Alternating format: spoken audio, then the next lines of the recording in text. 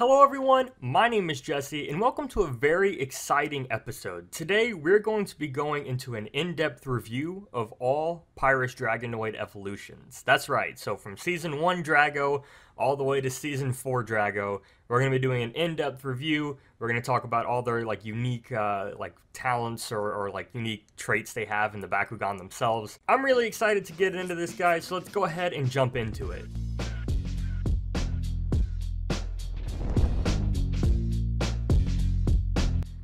The card we're going to be using to open all these Bakugan is Fire Pit, a Silver Gate card. Features Dragonoid right here, and it's 140 to Pyrus, so obviously very good for Dragonoid. But this is the card we're going to be using, and we're just going to leave it right there to help assist us as we go through all these Bakugan. So, first up, we have regular old Pyrus Dragonoid. So if you guys are really unfamiliar with what we're looking at here, this is Dan Kuso's Guardian Bakugan. So in the first season through the fourth season, Drago is with Dan throughout the entire thing, assisting him in his battles and all that good stuff. So he is essentially the main character of Bakugan and the face of Bakugan. This is a B1 Pyrus Dragonoid. So Bakugan later reverted to a B2, which is a slightly larger ball, just as a safety thing, and it's easier to play the game with a little bit of a bigger ball because these were hard to get your hands around and all that because they're quite tiny, a little bit bigger than your biggest marble, I would say. But this is a B1, so Dragonoid's super easy to open. He's got a horn here that comes out, and then feet that have little grooves to stick a finger into and pop the feet open like so. So this is what Drago looks like currently, and then you can pop them open. Mine gets a little stuck, but there he goes. So this is Pyrus Dragonoid. We have him at 480 Gs, as you can see here, so quite a strong Bakugan, especially for a B1. And I gotta say, as a classic Bakugan, he's it. This is what I remember from my childhood from Bakugan the most. It's just Drago.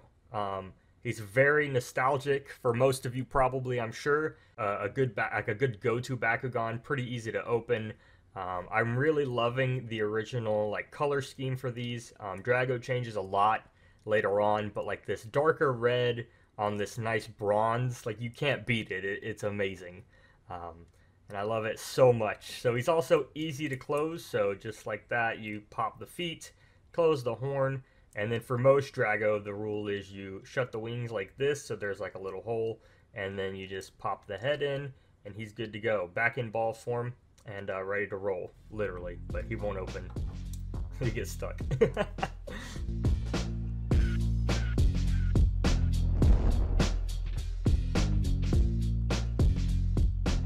Up next, we have Delta Dragonoid.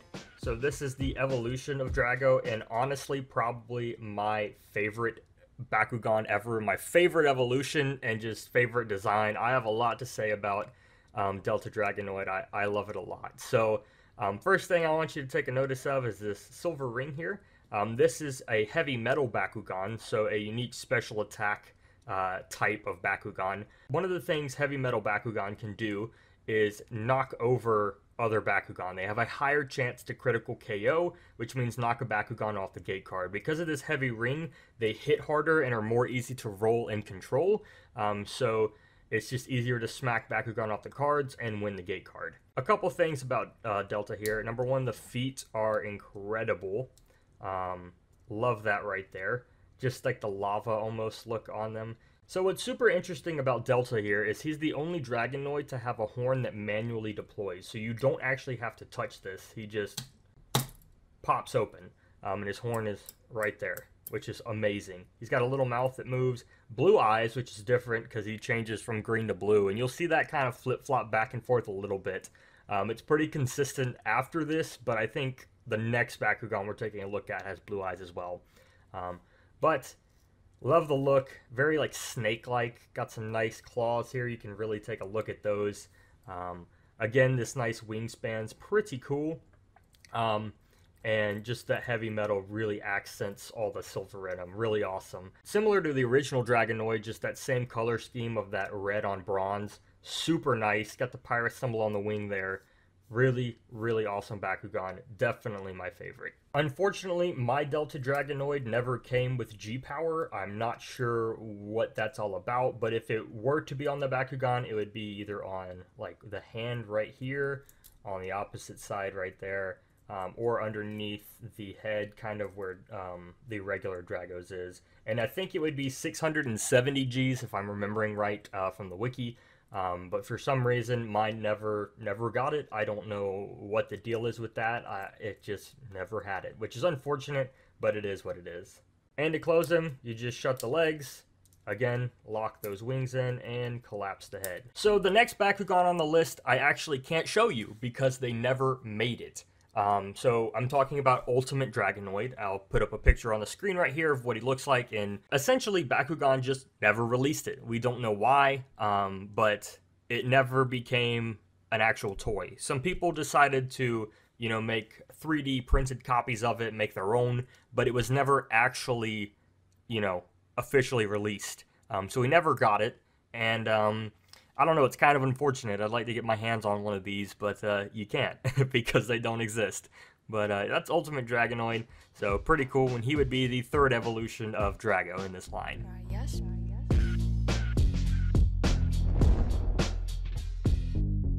Last on the first season of Bakugan, we have Infinity Dragonoid, or Perfect Dragonoid, whichever you want to call it. He technically can go by either, but this is after Drago absorbed the Infinity Core in the show. Unfortunately, this Bakugan looks nothing like he does in the show, so I'm gonna go and pop him open and kind of give you, just sit here and take a look for a minute. I'll pull up a picture here just to show you that he looks nothing like what he does in the show at all. So kind of weird. I don't exactly know why they would do that. Maybe it's to promote heavy metal again. Speaking of which, heavy metal right here, so this is another heavy metal Bakugan, and another unique feature of heavy metal is that they can do unique rolls or spins to like manipulate the game more, to really maneuver around your enemy. So for instance, Infinity can do a complete almost like side spin to get to a card behind the enemy or whatever, the opponent.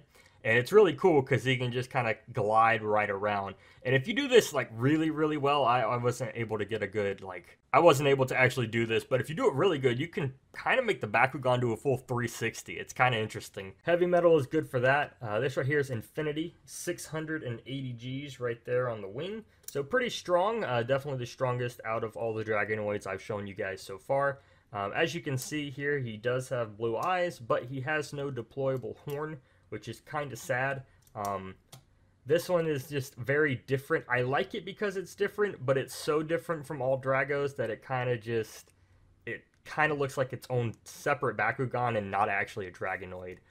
But like most Dragos, he's got some like wings. Not sure if these are meant to be feet right here or wings themselves, but they do look cool spread out like this, so that's pretty awesome. To close them, it's very simple. First off, you shut the legs right like that. Then you close these wings. Sometimes these like to re-pop out, but you close like the hands, and then the head tucks in, and then you seal it with the wings right there. Pretty easy. Just a quick intermission, guys. I do want to let you know I do buy and sell Bakugan. You can check out both my eBay and Mercari, whichever you prefer, in the description below. You can also follow my Instagram, and if you need anything business related, you can check out my email down below, joystickjesse99@gmail.com.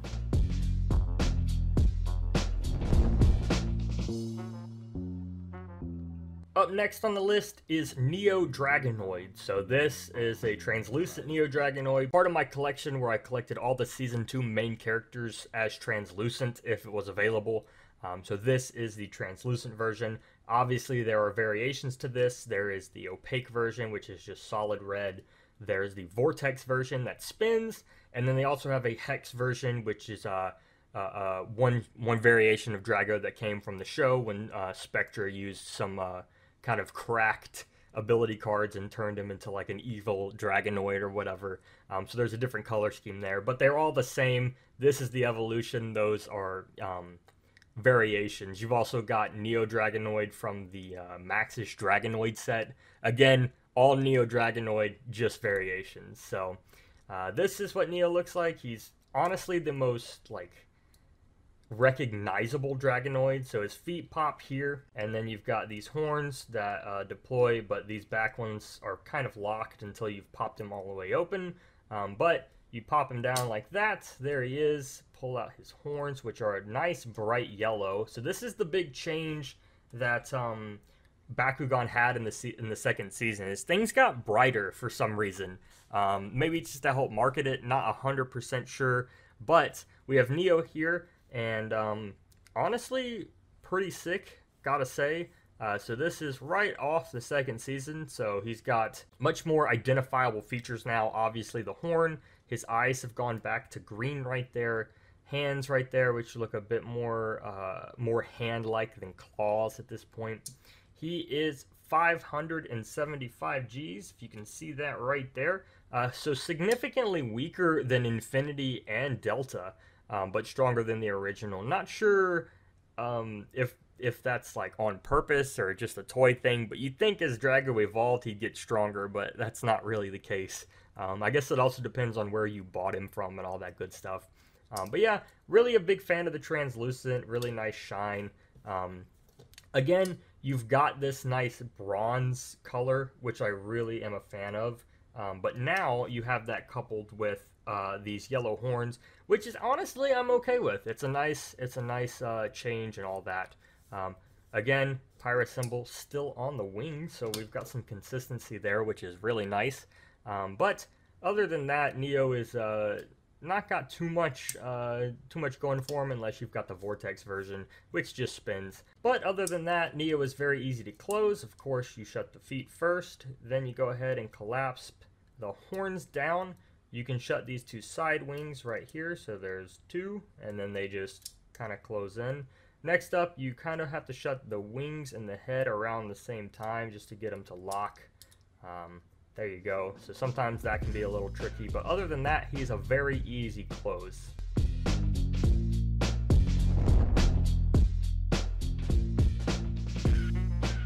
Next up on the list is Cross Dragonoid, the evolution of Neo Dragonoid. This one is, of course, translucent, a part of my Season 2 translucent collection set. This is a Japanese exclusive Bakugan. You couldn't get it in the US. What makes this one even harder to get is it was Japanese exclusive, and it was exclusive to the Defenders of the Core DS edition from 2010. So this came with the game. When you bought it, it was in a little box, similar to Naga in the DS version of the first Bakugan Battle Brawlers game. But this was exclusive to only Japan, so he's unique in a ton of ways. If you can tell, the plastic on this translucent is a bit more clear, and it's kind of like cleaner. You see this a lot with Japanese Bakugan that are translucent in general. I guess there's a higher quality plastic they used over there. But overall, really nice. So Cross is really easy to open, but you do have to kind of open him after he's been deployed. So you can pop out this horn, but not these other two. So very similar to Neo still. The feet will not pop until you've dropped him, but he does spin. So this is Vortex, so this is a unique feature to Drago, and honestly it's really cool. So I'm going to drop him, and of course he will spin because he's Vortex. So he doesn't really spin all that much, but you can like wind him, I guess. And he does like move and stuff like that. So that's kind of cool, but it does get a little annoying because sometimes like you want him to sit straight and he doesn't quite do that. But there are his feet. He's got a little tail back here that helps balance him. So that kind of pops out. And yeah, like I said, he does spin quite a bit. So if you want to get him like perfectly straight, you gotta like mess with him. But he is 580 Gs. So if you look at my Neo, he's only 5 Gs stronger, which is a bit disappointing, especially because you get such an epic upgrade. But this is Cross. Super interesting Bakugan just for the spinning and all that. As you can see, again, the Pyrus symbol is on the wing. This one's a little lopsided though. It's kind of like pointing towards the right rather than sticking straight up, which is interesting. But still on the wing, so we've definitely got some crazy consistency there, aside from Infinity, who had his on the head. But otherwise, they're on the wing. So you can just tell Infinity was kind of a fluke to begin with. But yeah, Cross Drago, again, keeping that bronze look on top of the red as Pyrus do, and with all Season 2, the yellow horns, which are super nice. Yellow hands as well, which is super cool. But yeah, super hard Bakugan to find. If you do happen to get one, consider yourself very lucky, because they're very sought after. Cross is a bit more complicated to close. I always start with the feet, and then I go in and close the horns, as I do all my Dragos, and then I close these bottom wings, which you can hear kind of zip, and then you have to line up the head, of course, with everything else, and then this little piece will catch on the back of the head, which sometimes doesn't. I think it's very specific, but it will go in as long as it catches the head. There you go, like so.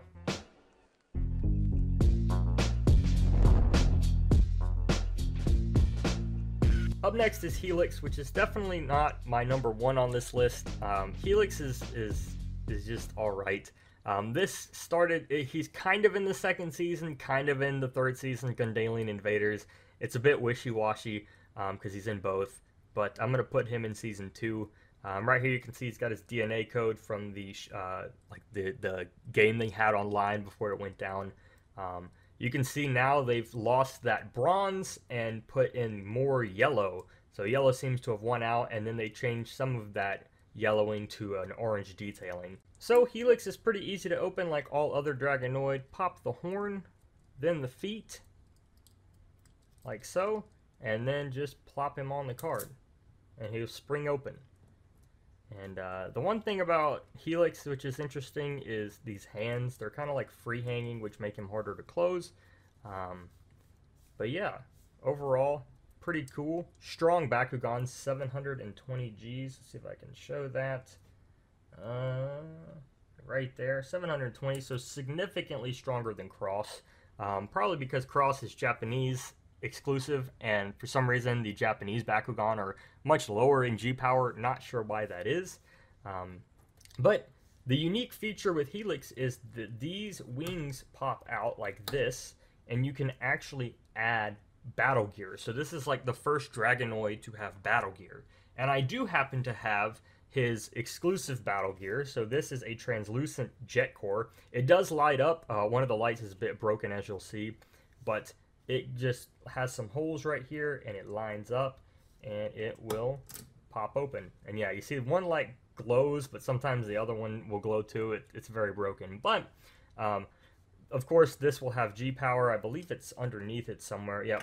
So 120 Gs on the battle gear, and that will just add to Helix's during a game. So he just gets stronger with all of this battle gear.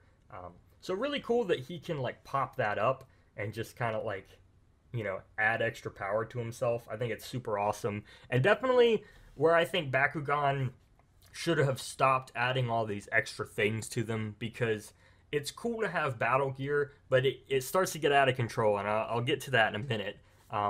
But pretty cool for Helix, and of course all this just collapses in on itself. So jet core, you kind of just shut, fairly easy, just lock it all together. And then Helix, of course, close the feet and the horns, make them smaller, and then make sure you pop up his wings so they do lock back in. Arms have to be kind of backwards. This is where it gets confusing, because they'll want to flop forward, but you won't want to let them. And then, of course, make sure you get the wings to push up, which they also don't ever want to do, but you'll get it eventually. They got to really spring forward and lock, and then boom, close. So kind of difficult and not the easiest in the world. He also has this like lip right here, which makes it really hard to roll him, which I'm not a fan of.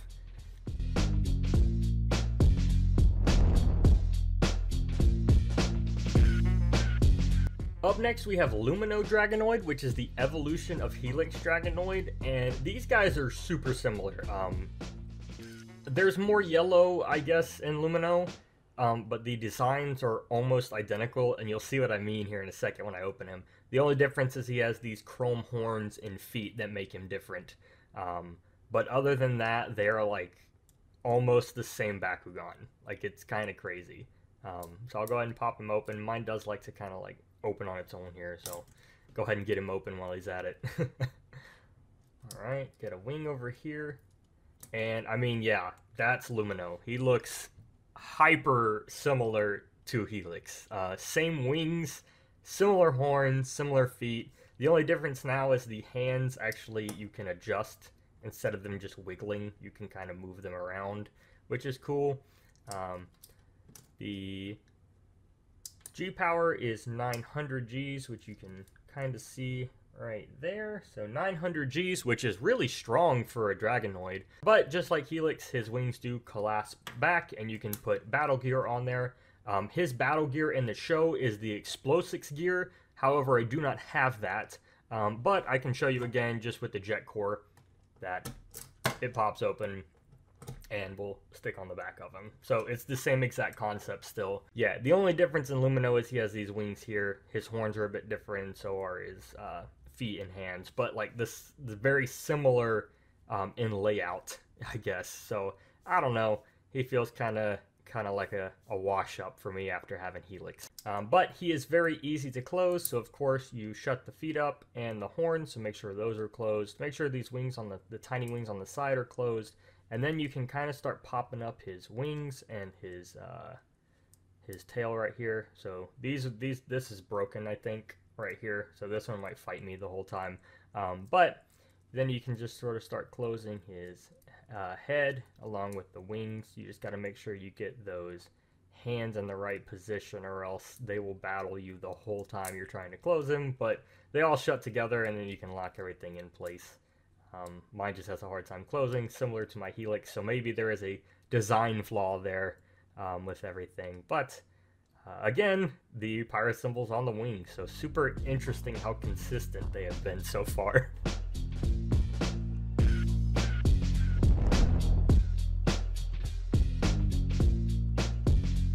So up next is Blitz Dragonoid, which looks nothing like he does in the show, and I'll show you here in a second. But let's take a look at him first. Just look at the colors. So again, you've gone from this bronze color from the first season and the second season to this yellow, which I'm not against, but I do think I prefer that shiny bronze. We get the horns out. These actually pop out all separately, and then the feet come out. So we can go ahead and pop him open just like that. And I'm gonna go ahead and put a picture here while I talk about him. So yeah, Blitz looks nothing like he does in the show. In fact, Blitz looks more like Battlix in like the toy form. So I'll put up Battlix right now, which comes with the Dragonoid Colossus, which is similar to Max's Drago. He looks more like that than Blitz actually does. Blitz is like a very different toy. I'm not 100% sure why they would even do that when they could have just released Battlix and called it Blitz. But they didn't. This is the official name this is the official toy for Blitz Dragonoid, which he's not the worst in the world. I think a lot of people don't like him because he doesn't look similar, but like he's cool in his own right. He's got more of like a hooked face, so he's got more of like a beak, and all that good stuff. He does bend forward so he can fit battle gear like so. And his battle gear for this is Axter. It's the Axter gear, which I don't have, but like any battle gear, it just clips on like so to fight, which is kind of weird because he just kind of like lays his face in the ground. You gotta like pop him back. He's all kinds of a mess. But so yeah, the unique feature about Blitz is that he only has 50 Gs. Yeah, look at that. See that? See, it's on the wing right there. Let's see if I can show you. Way in the back, yeah. He's just got 50 Gs, which is like, what? No, I'm kidding. He doesn't actually have 50 Gs. So on the back here, he's got a button that you can press. So you click that down, and his, let's see if I can get it just right. His hands pop out. So just like that. And he actually has 700 Gs. So right there you can see it. It's a little bit hard in this lighting. But I can zoom in for you. 700 Gs right there. Perfect. It's much weaker than Helix that we just looked at, or even like Lumino, who had 900. So interesting that they'd go weaker on us. But yeah, this is Blitz, and overall, like, pretty cool. But also not my favorite. But yeah, he's easy to close as well. So you just shut the feet, shut the horns. Make sure his arms lock back in like so. So click them back in. And then he kind of just like goes to sleep. You can tuck his little nose in the little hole right there and then lock him up. Interesting enough, this Bakugan has his symbol on the front. So it seems like we're getting a trend of where all Dragos have theirs on their wings except the ones that are not show accurate. So I don't know, pretty interesting there. RAIAS.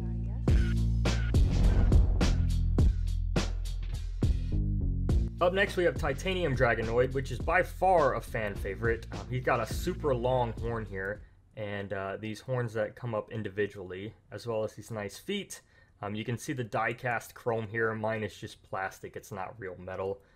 Some of the die-cast are actually metal, but this one is not. He's also got a really long tail. He's also, I think, the tallest Dragonoid. I'm not 100% sure on that, but from my own like video and like checking him out and stuff, he's significantly taller. So let's go ahead and pop him open. Yep. So he's quite tall. Again, we still have these hands. Unfortunately, now they don't punch out. They just kind of sit there and flop. He's got a pretty unique wing system here. Let's check the wings for the symbol. Where's the symbol? On the back of the head. So not quite on the wing, but I guess that's the only place they could put it. He has, looks like 910 Gs. Mine's a little scraped off, so it's kind of hard to see there, but it's looking like 910. Yep, 910, and of course more green eyes there. So if we're keeping track and consistency, we're looking pretty good. I really like the like wideness of him. The wings spread out is still very consistent with Drago and all that good stuff. Now he's got a lot of different pegs. I actually think he has the most pegs of any Bakugan for Baku Nano, which is like the upgrade from what was Battle Gear.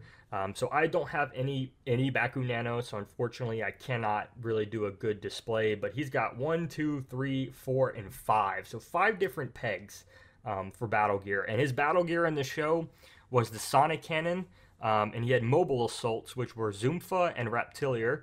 And then he also had like Mekutan, which we're not going to really get into. But what's unique about Titanium is that he could mutate. So he had a mutant form, which was Mercury Dragonoid, which is right here. So we're going to leave Titanium off in the background. And so for certain parts of the show, they could mutate. So they would mutate with other Bakugan to get stronger. And I happen to have Pyrus Mercury Dragonoid here, so I can really show it. So he's already trying to open. I guess he's excited. But yeah, so you can pop him open. Oop. I guess he really doesn't want to. But yeah, wings and feet out. Okay, so yeah, pretty unique here, I guess. So it's really weird in the show. They kind of just have him as Titanium, and then suddenly he'll just change into Mercury. But if you want to take a look and compare G-Power, so 910 to 970, he does get stronger. But, you know, in the show, he combines with Helios and Taline to get stronger. I do have a video showcasing Mercury. I'll put it like an icon up in the corner there, right here. Let's see it right here. So you can click that if you're interested, just to see Mercury and how he works with mutant Helios and all that, because I have plenty of videos on that, kind of showcasing it. Because mutants, actually, you have a little button in the back that you press, and they detach, so you can swap them. So they swap parts, they swap attributes. Notice on the wing, we got something going on. But yeah, so Mercury's easy to close. Just make sure you get his feet up. His wings are similar to Helix and Lumina, where you gotta like push them down. So make sure you do that. Then of course wings go down, then head to lock it in place, and then wings, and he's ready to go. So yeah, that's pretty unique. Just another way I guess they created more Bakugan and stuff. But Mercury is still essentially Titanium, except just mutated with another Bakugan. So Titanium closes just the same as pretty much every Drago.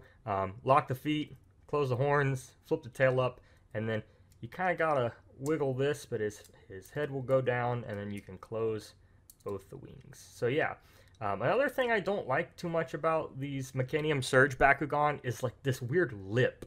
Like I know it's there to, like, I guess help balance it and stuff, but rolling this Bakugan is terrible. Like, it kind of goes everywhere, and it doesn't really quite work. I don't know, not my favorite.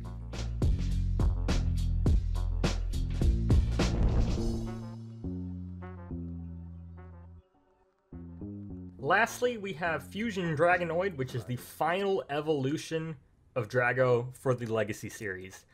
This is a Sky Raider Bakugan, and very unique, very different. A lot of people are not fans of this Dragonoid because he looks so different from the other ones. I, however, am actually a fan of it. So the Sky Raiders jump, and you can use that to your advantage. I don't think you're allowed to use them in official Bakugan battles, but if you're battling your friends and stuff, it's super cool because you can like have them leap over Bakugan and land on another card. It's a great way to avoid a battle or outsmart your opponent. So I'm going to go ahead and place him down here. You'll get to see another jump, but he does kind of spring forward, so yeah. Always kind of scared he's going to break or something like that, but he's pretty strong, pretty durable, and he does get the job done. So, as you can see here, Pyrus symbol on the wing, very, very nice. He's also got different G powers. You can put different ones on here just depending on what like Bakugan you have that have these. So like I know Commandix, which is a variation of this, has like different ones than maybe the Baku Camo version of this has. This is the like official one. This is like the anime accurate one. So you got 30 Gs here and 30 Gs here on the wings, and then on the side here you have 890. So 890 plus 60, I believe makes the strongest Dragonoid we have out of all these, if I'm doing my math correctly. Yeah, super cool. I'm really digging like the flare out on him, so he's got such tall wings and all that good stuff. And he's also got a peg right here, which helps him combine with Reptac to create an Arrow Blitz. So he can just kind of combine it, become stronger, similar to all the different battle gear and Baku Nano and all that stuff. Of course, he's got a couple different variations that came with a couple different like toy lines and all that good stuff. But I am very happy with this Bakugan. I think he's unique. I think it really ended the Drago line, at least in a toy sense, very well, because it was like, this is like the height of coolest toy ever. I am not very familiar with the end of the show, unfortunately, so I don't know how that ended. I can see why people are pretty disappointed, like, if he ended looking like this, because it's sort of like, man, that doesn't really look like Drago. Like, it doesn't even look like a dragon. Like, if you compare, like, Fusion to, like, Delta, you're gonna be like, what? Like, Delta's so much cooler. He looks like an actual dragon compared to Fusion. But it is what it is. He's definitely one of my favorites. I don't think he quite necessarily beats Delta and Cross Dragonoid, but to me he's better than Titanium, so I'm pretty happy with him. And to close him, all you got to do is push these feet up. They close together. They're also like spring-loaded, so be careful. You shut the horns here, and then you kind of got to move the head back. It will lock into place. You got to fiddle with it some, and then close the hands in, and then of course just lock the wings, and there he goes. Alright guys, and that's going to do it for this video. I hope you enjoyed. If you did, feel free to leave a like, drop a comment, and of course subscribe for more awesome content. I'll see you guys in the next video. Peace out. Hello everyone, my name is Jesse, and welcome back to another Bakugan review. Today we're going to be taking a look at all of Marucho's Guardian Bakugan. So we're going to be going from Season 1 all the way to Season 4 and doing an in-depth showcase and like review of each of the characters. Before we get started guys, I do want to let you know I do buy and sell Bakugan. If you are interested in anything I am selling, you can check it out in my eBay or Mercari. The links will be down below in the description. Also, if you have any business inquiries with me, feel free to contact me via Instagram or use the email right on screen. For today's video, we're going to be using the gate card Rainbow to open today's Bakugan. So we've got 200 on Aquas, features Pyrus here, very fitting. It says each Bakugan gets 50 plus G power for each different attribute of Bakugan that their owner is using in the game. So pretty good if you are using, you know, like maybe Aquas, Haos, and Subterra in your deck. So this card is very useful for that. I really just picked it because it features Pyrus and it looks really cool right there.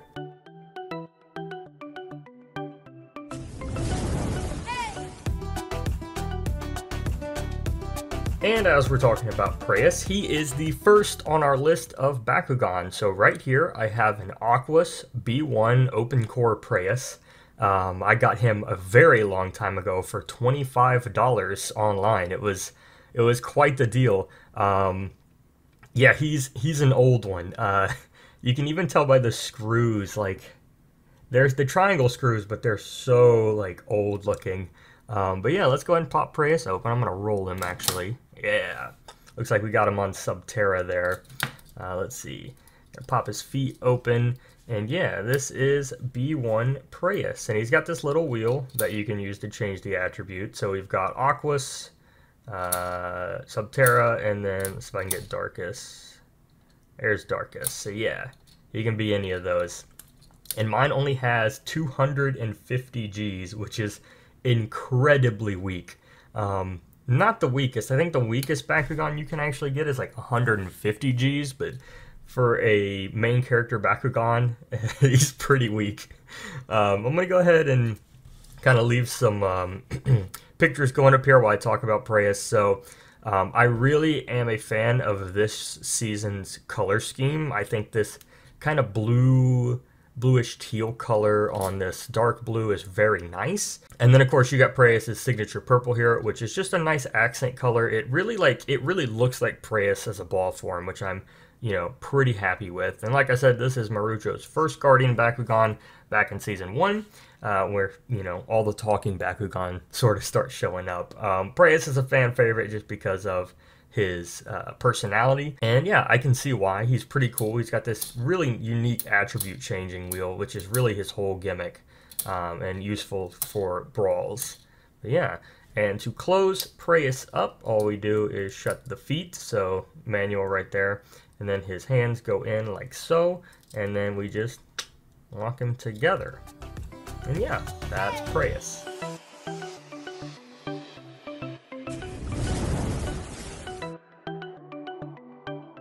Up next, we have Preyus' evolution, and I'm going to say that with air quotes because it's not really an evolution, it's kind of just a new Bakugan. So what ends up happening is Preyus, this is spoilers by the way if you haven't seen the first season, but at this point, I don't know why you're on this channel if you haven't seen the first season, so spoiler alert. But after Preyus defeats Frosh, who is one of the legendary warrior Bakugan, he like chokes up / gives birth to this Bakugan.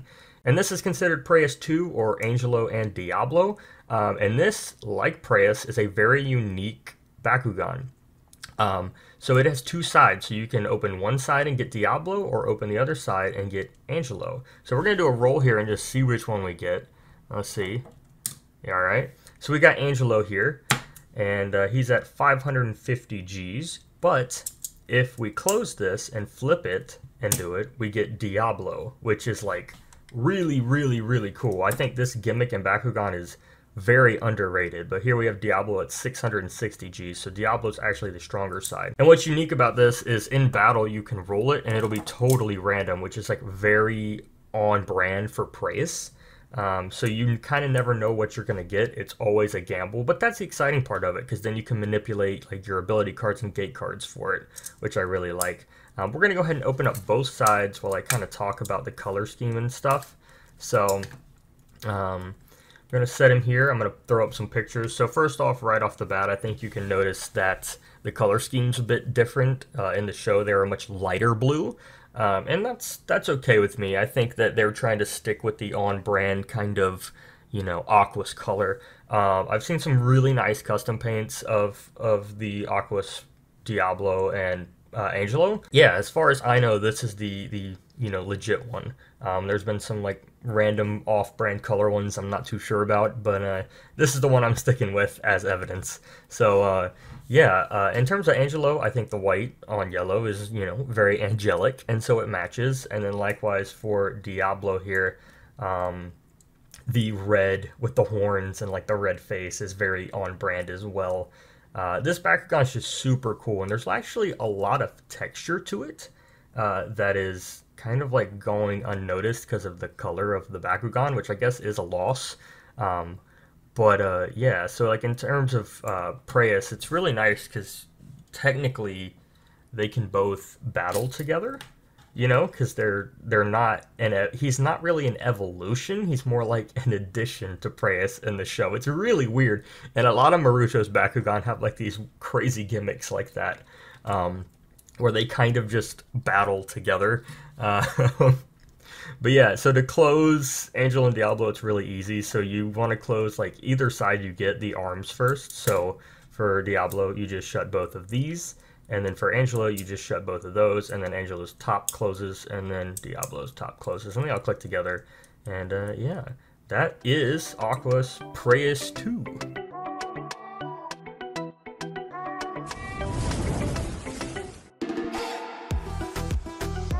Up next on our list is Aqua's Elfin from Season 2, New Vestroia, one of probably my favorite Bakugan ever made.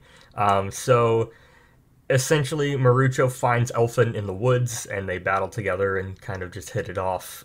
This is a translucent one, part of my New Vestroia set, where I tried to collect every New Vestroia Bakugan as either translucent or as most like anime accurate as I could possibly get. You know, I wasn't super picky on it, but I tried to get them all translucent if they were available. And so this is the translucent Elfin. She's really cool. I like her voice. It does change in the show.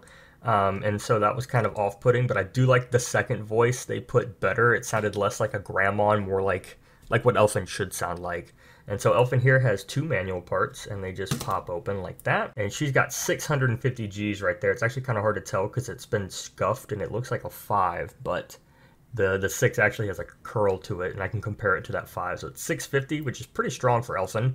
And the cool thing about Elfin is she also has an attribute wheel, very similar to RAIAS. It's Subterra, Darkus, and Aquas, but hers, instead of having a little pin, you actually have to push her like hat up. And so that's what moves it and decides. I don't think it's quite as good as RAIAS's. I think this one's a bit lacking, but it does do the job, I guess. We're going to get on Aquas because she's an Aquas Bakugan. Mine's magnet is a little bit off. It doesn't roll very well, but I'm going to leave it up as I talk about her. I'm probably going to mention this again with Mink's Elfin, but my favorite thing about Elfin is how she's like loosely based off of Sailor Moon. There's some very nice like similarities there, which I love. I don't particularly know much about Sailor Moon other than its aesthetic, and I really like its aesthetic, and just seeing Elfin in like, you know, kind of based off that is kind of exciting just because it fits her so well. Yeah, I just think in the show she, like RAIAS, had a very kind of like light attitude, and you know, her contrast with RAIAS, they had a little romance thing going on. It was really nice. Yeah, I don't think the ball form really does her too much justice. It loses a lot of the paint, especially like in the face and all that, as you saw from the images. But yeah, just as like a little frog fairy, she's pretty cool.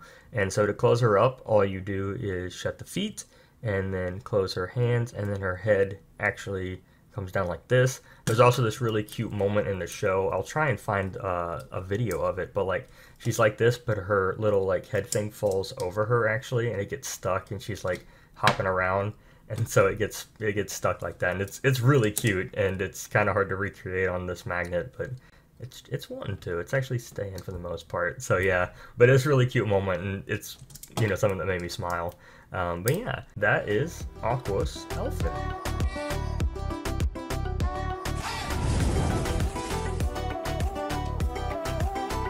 Next up is Elfin's Evolution Mink's Elfin. This is specifically the anime accurate colors or anime special colors. It's Japanese, so here you have the magnet guard right there. This is considered a Bakutech on the list. I think a lot of like special Bakugan are considered Bakutech, not in the sense that we know, like we think Bakutech is a separate line, but for some reason they categorize this as Bakutech. So that's been an interesting thing that I've been hearing in my comments a long time, is I'll mention this as Bakutech and people are like, oh no, it's not. But for some reason Bakutech's only considered like special ability or special Bakugan in some sense. It's not as specific as you think. And this one is considered Bakutech just like Helios Mark II and all that. And yeah, this one is the special anime colors. You can see them go online for like, usually it's like 90 to 120. So it's not too bad. This Elfin actually has a lot of manual parts. So we're going to go ahead and pop her open. So right there. And then so we see we've got the feet there. And then of course we've got, oh, this hand's stuck. Oh no, there we go. And then the little like hair curls actually pop out. And so I'm gonna go ahead and again, throw up some photos while I talk about her. But you can see here, Elfin has 540 Gs, so much weaker than my just regular old Elfin. I think it's got to do with the fact it's Japanese, and the Japanese tended to have weaker G power levels. But yeah, as you can see here, you know, we've totally got a completely new color palette. We've still got the nice frog face, which is an improvement from the original Elfin. It actually makes more sense now. Like, she looks like her character in the show. You know, like, you can look at a picture of Elfin and say, like, yeah, the ball form of this does represent what she actually looks like. And I'll pull up a picture again to show, like, the difference between this, the special colors, and the regular colors. Most of it's honestly just color palette. Instead of, like, bright yellow, we've got gold instead, and we lose some features in the face. But otherwise, it's pretty much the same. I just, got this one because I wanted as anime accurate as possible. And yeah, it really worked. It paid off. I think I got it. I remember buying this. I got it with my translucent cross Dragonoid. I think I paid $30 for this, but there was also $30 shipping. So I got a deal on it. Plus I got it with the cross Dragonoid. I can't remember how much I actually ended up spending, but it wasn't too much just for this Bakugan. And yeah, Elfin, this one specifically is one of my favorite. I just think Elfin as a character was super cute. And yeah, I wish there was a little bit more going on here. It just feels like there's a lot of extra space here that could be used for something. But I mean, the ball form works, and it does its job. And so, of course, in the show, one of the cuter moments was, like, Pyrus and Elfin's relationship. You know, they kind of had, like, a little romance thing going on. And so you'd often see them together. There's, like, a whole moment in New Vestroia where, like, she runs to, like, a swing and Pyrus comes find her and stuff. It's super cute. Highly recommend New Vestroia if you're interested in Elfin and her aesthetic and all that. Really cool character. And like Pyrus, she can also... she has like an attribute change. The wheel itself is not on her, it's just in the show. It doesn't show on Mink's Elfin like it does for the regular Elfin. But yeah, she can also change her attribute and all that good stuff. I believe at this point she can change to Ventus. Yeah, so I just checked, and from this point on she can change from Aquas to Darkus and to Ventus. So a little bit of a change there instead of being Subterra, which is really cool. And so to close Elfin, we put her feet in, and then she's got these little pieces of hair that we need to rotate back into the body. And so those go in. And then the next part's a bit complicated, and it does take some tries, but you want to get her like arms down, like so, and then her head all together, and it should just click in like that. And that is Aquas Mink's Elfin.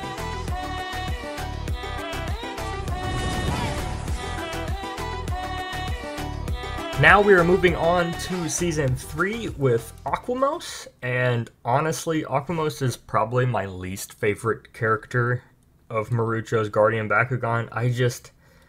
The cool is the rule dude thing constantly hammering on in your ear is not that great, and I don't know, I'm not a fan of his ball form either. So to open Aquamos here, we've got some feet, and what I do like about Season 3 is they definitely improve like a lot of Bakugan mechanics at this point. Things start getting more complicated.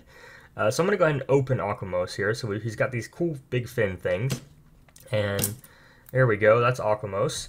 And as you can see here, he's got like some cool goggles on and all that.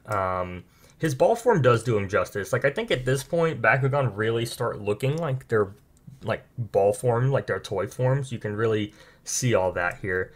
And Aquamos has 560 Gs right there. And of course he has battle gear, as you saw from the little teaser thing. So that will go here. The one thing, I've mentioned this before, all these Bakugan look flat without their battle gear.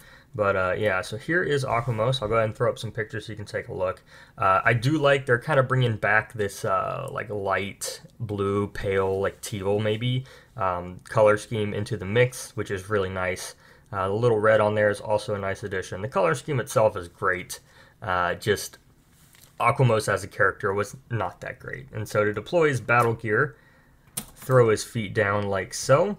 And then here is his battle gear Gigarth, and it really makes him look like a giant truck when I put it on, or like he's driving a car, but it's actually supposed to resemble claws. And it's probably the biggest battle gear, and it's just a lot. And let's see if I can even, yeah, so there we go. And yeah, it's a tough one. And so it kind of wraps around his hands right here, it's supposed to resemble claws. And yeah, again, it's so big it doesn't actually fit on the whole video. I have to zoom out. That's how large he is. But it has 180 Gs right there. And I mean, overall is good battle gear. This is also the gold one, which is what it was like in the show. And I'll just throw up some images so you can see super fast the similarities. And there are a bunch. I mean, it's pretty much a one-to-one to the show, except maybe some color differences, and that's at this point is normal. But yeah, that's Aquamos. And so the battle gear does help. It's just so big.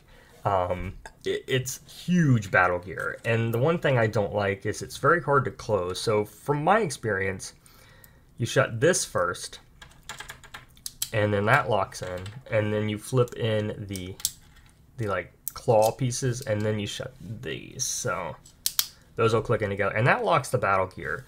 However, Aquamos himself is not fun. So I literally struggled with this for like a good 5 minutes trying to get him ready for the video. And so this right here is the tough part. So there's a piece right here that's supposed to lock everything into place, and man, does it just not work. Like, Aquamos is the most painful character to get back into ball form. And you guys can sit there in the comments and be like, oh, Jesse, you're doing it wrong. You've got to do this, this, this, and this. It doesn't matter. He's just complicated. Like, I could be doing it totally wrong, but like, most Bakugan come together regardless. This guy just doesn't want to come together. So, I have been practicing for a good 5 minutes, trying to get him ready for the video. Let's see if I can do it again, but this time like first or second try. So we've got him, he's got to go down, right? And you've got to make sure his head and his chest, so his chest goes down here, right? Can't see, that's blurry. And so his head's got to go in, right? And so then his hands have to go in. And like, they go in, and you kind of get them together. And the hardest part is fighting for your life right here on this back piece. So I just kind of, you know, I go in, and one piece goes in, the other one does not. And so then we're stuck with this. So let's not first try. Let's try it this way. So head goes down. Get in there! Come on! Okay. I got him. It's just a bunch of pressing. That's all you can do. But that is Aquamos.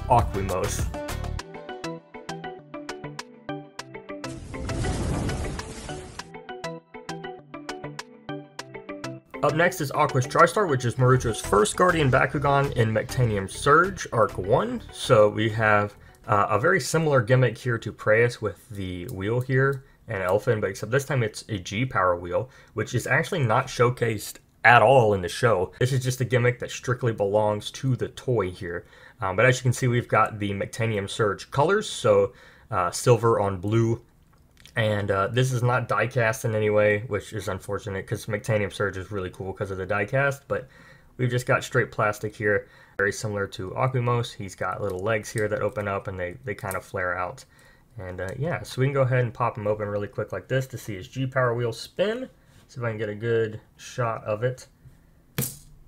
Yeah, you can definitely see that spin. He looks kind of like a rabbit, but of course in the show he's more alien. I don't really know what he resembles. I can't really tell you. But yeah, the face is right here. It kind of flaps out. It's really interesting. But, you know, in terms of color scheme, very similar. Just instead he's got some light blue, which we're now missing.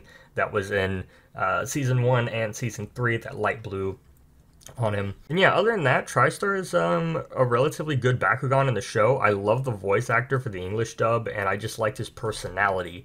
It was really, really good, and a lot of his character is well done. You know, always pushing Marucho, always like kind of on top of things, honestly, which is something Marucho needed in a partner Bakugan. And then, of course, we've got his Baku Nano here, which is Cross Striker. This goes onto his back right here, including in the show. The only thing that's not the same is this piece doesn't come out, but everything else does, and so I'll show you how that works. So it goes onto his back right here, and then there's a button, and so we're going to press this button, and it pops out his little, like, it's basically a bow. In the show, I'll pull up a picture. It goes on his back like this in the show, and then the Nano itself is actually a bow, and it, you know, as you can see in the pictures, it just basically shoots water arrows, which is really awesome. And I don't know, the Bakugan Nano are cool. I don't think they're the most amazing things in the world. They are in some ways an improvement from Battle Gear in the sense that you don't need them to make the Bakugan look like a Bakugan.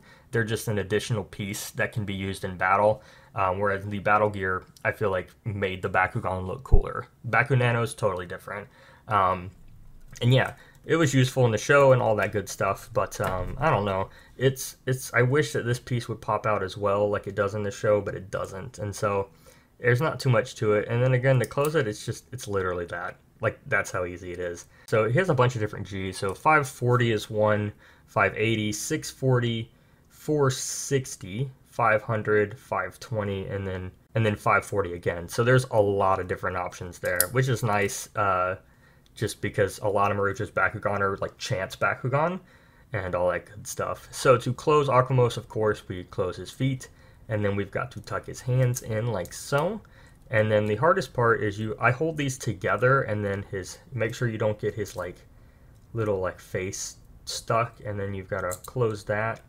And then I close the ears. And that is Aqua's TriStar.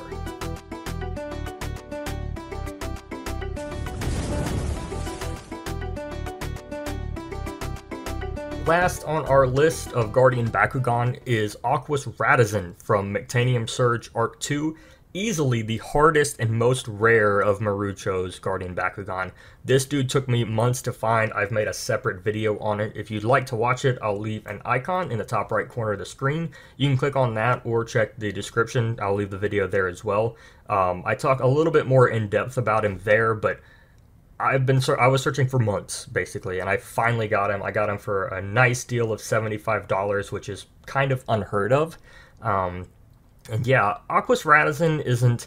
I don't like him the most personality-wise, but in terms of, like, Bakugan form, he's really, really cool. He's got these huge feet. Again, not die-cast, which is unfortunate, but it is what it is. And so he's got feet, and then he's got a crest. We can pop him open like that. And then he's also got these little feather things in the back here. In terms of the dub, he was okay. He just wasn't the best. And he's also got a mouth that opens. And yeah, that's Aqua's Ratizen fully opened. I like to keep his feet down a little bit so they actually touch the card. He is at 850 G, so pretty good for Mectanium Surge. I'll go ahead and pull up some pictures here while I talk about him.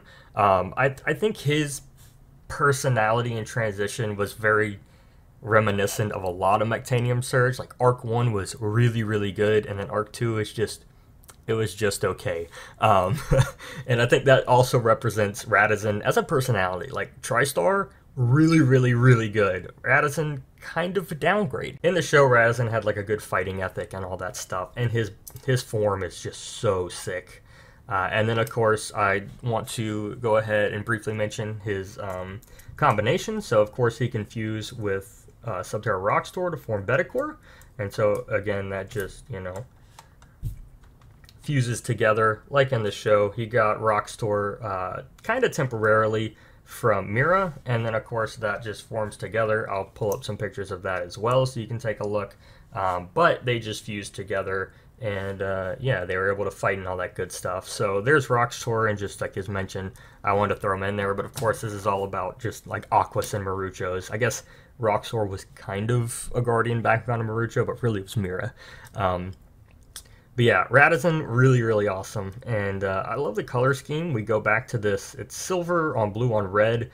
A lot of that reminiscent red we see from Aquamos, which is, you know, pretty nice. I will admit I am more of a fan of the red than I thought I was going to be. You know, Pyrus had that purple and stuff. There's like a purple and yellow that went on for a while between Season 1 and Season 2. But, of course, it changes, and I'm okay with it. So to close Ratizen, we, of course, have to close his little mouth and his crest. And then his feet come up like so. And then his wings go in, so all the manual parts, and then it's like tail, wings, and then head. And that is Aqua's Ratizen. And guys, that'll be the end of this video. I hope you enjoyed. Who is your favorite Guardian Bakugan? Let me know in the comments below. Other than that, my name is Jesse, and I'll see you in the next video. Peace out.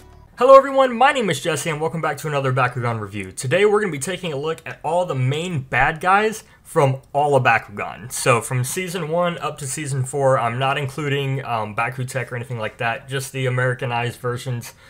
So Battle Brawlers, New Vestroya, Gandalian Invaders, and Mectanium Surge. So we're going to be taking a look at all of those. A couple notes before I get started. I am not including any of the Mectogans from Mectanium Surge just because I don't like them, and I'd rather stick to strictly Bakugan. Another thing is I'm not including any like side characters. I'm doing strictly what is looked at as the main characters. So you're not going to see any of the Vexos or any of the Gundalian Bakugan that were like kind of side characters. You actually saw them more than Darak in some cases, but I'm not looking at those just because I don't have them and it would take way too long for me to collect them. So I'm strictly looking at the main bad guys. Also, I'm already hearing you guys in the comments, no, I am not including Darkus Reaper. I sold him a long time ago, I don't have one, and I also don't really, I mean, he is a Guardian Bakugan, but he was only in it for a couple episodes before Dragonoid just completely stole the show. So here is his honorary recognition. Now, this is what Darkus Reaper looks like. He was Masquerade's first Guardian Bakugan before Masquerade sacrificed him to the Doom Dimension. So, with him out of the way, I hope that I don't hear any more comments, oh, but you didn't include Darkus Reaper, where is Reaper? There's his honorable mention. So I hope I can please you guys in some way at least. Another quick thing, guys, I do want to let you know that I do buy and sell Bakugan, so if you are interested, you can check out my eBay or Mercari links in the description, as well as if you have any business inquiries with me, feel free to email me using the email in the description below. So, without further ado, let's begin. For today's video, I thought it would be pretty unique to use the custom-made Doom card I have to open all the Bakugan. So, that's what we're going to be using. I know in the show it's an ability card, but I've made mine a gate card just for pretty much this purpose, so I can use it to pop open Bakugan. So yeah, let's get started.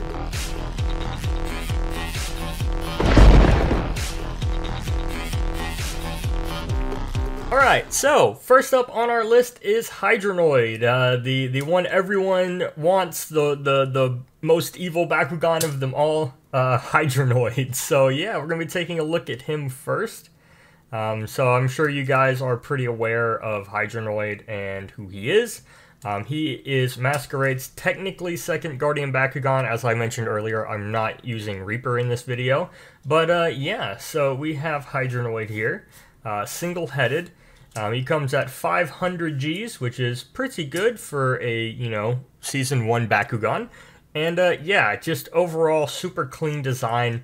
I got this guy way back in the day for $161 and like 50 cents or something like that. So nowadays online they're going for like $400 or $500, I believe. I honestly haven't looked in a while, but I know it's insane. And yeah, easily one of my favorite like evil Bakugan in the show. They never made a solid darkest color of him. He only came in the translucent in the Masquerade pack, which just adds to his rarity, I think. And yeah, just a Bakugan I really like. And he's definitely like #1 in my collection. So to close Dragonoid, you're going to want to shut all his manual parts. So all the horns in the back here. And then this little tail piece right there, and that goes in like that. I always flip him upside down for this one part because his feet like to get stuck right here. So make sure his feet are in good position before you end up closing them, or else he'll have a lot of problems. So always make sure the feet fold back. That goes in, the feet go in, and then I just kind of hold them together to push down his head. There we go.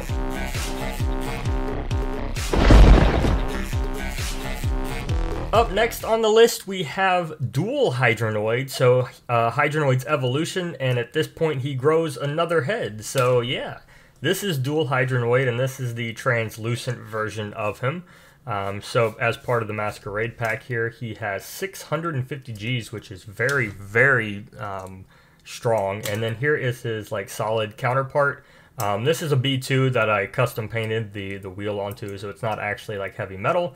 But this one has 540 Gs, so a little bit of a comparison there, just based on the strength between the two there. So 650 to 540, so, you know, a little bit different. But Really like Dual Hydronoid. This is one of like the first Bakugan I remember having as a kid, and I don't know. I thought he was so cool because he's got two heads, and just how like you can move the heads up and down and stuff and manipulate how they look is really fun to me. And yeah, so definitely the most memorable of them, and I think it's just because he was like the first bad guy released. Really memorable one for me just for that reason in particular. So to close Dual Hydronoid, I flip him upside down so that his feet go in, and then I kind of just tuck the heads in. Like that. Next is Alpha Hydronoid, the third evolution of Hydronoid. And this time, of course, he's got 3 heads. So let's pop out his manual part, so all his feet, and then the horn here, and pop him open. So yeah, really cool one here. We got him at 600 Gs. And this one's a little bit different from the one in the show. So as you can see, like on the picture on screen here, like the heads on this one are actually supposed to be where the hands are, but in the toy form they flipped them, so he's actually got a mouth up here, like 2 heads up here instead of down by the hands, which is really interesting. I don't know why they did that, but still super cool. And Alpha Hydronoid may not be my favorite of the Hydronoids, but he's really awesome. He's got like a cool like spinning like grinding wheel on him, which is really awesome. And then I also have his solid Darkus heavy metal form at 670 Gs, so the darkest one here is actually stronger. But interestingly enough, I bought mine and he's missing a mouth, which the seller did not specify. I don't even know if the seller knew it was broken, but it is. And so yeah, mine's a little handicapped. But yeah, really cool. The heavy metal on this one's nice as well, just for rolling and playing with. But yeah, Alpha Hydronoid, super cool. One of my favorite ones, especially in fights. So to close Alpha Hydronoid, all you have to do is roll the feet in, obviously, and then push the horn back, and then I like to do its head, other heads, and then arms, and that locks them into place. Up next, we have the DS exclusive White Naga, so like the actual really bad villain of the first season, Bakugan Battle Brawlers. This is the White Naga, the DS exclusive. And yeah, so really cool. I'm a huge fan of how his mouth looks in this. Like, I think that is so sick. Yeah, too bad we didn't really get Silent Naga. We just got this version. I know people have made some online, but yeah, he's really cool. He's such a unique Bakugan. Again, no attribute, which is, you know, like the show. He didn't have an attribute, but he stole the Silent Core in order to get powerful and all that. He comes in at 650 Gs, so similar to both my Dual Hydronoid and Alpha Hydronoid, so right up there in that power, which is, you know, pretty common. I really like the color scheme on him, so all of this white on blue is really nice. In the show, they did more purple, which I also kind of agree with and like better. But for a Bakugan that's more uncommon and you can only get in the DS exclusive like game pack, and the color scheme and stuff is quite worth it, I think. I also like the hands here. That silver is really nice. But to close him, you just shut his feet like this, and then he's like most Dragonoids, fold the wings in first, and then lock his head back into place. And there you go.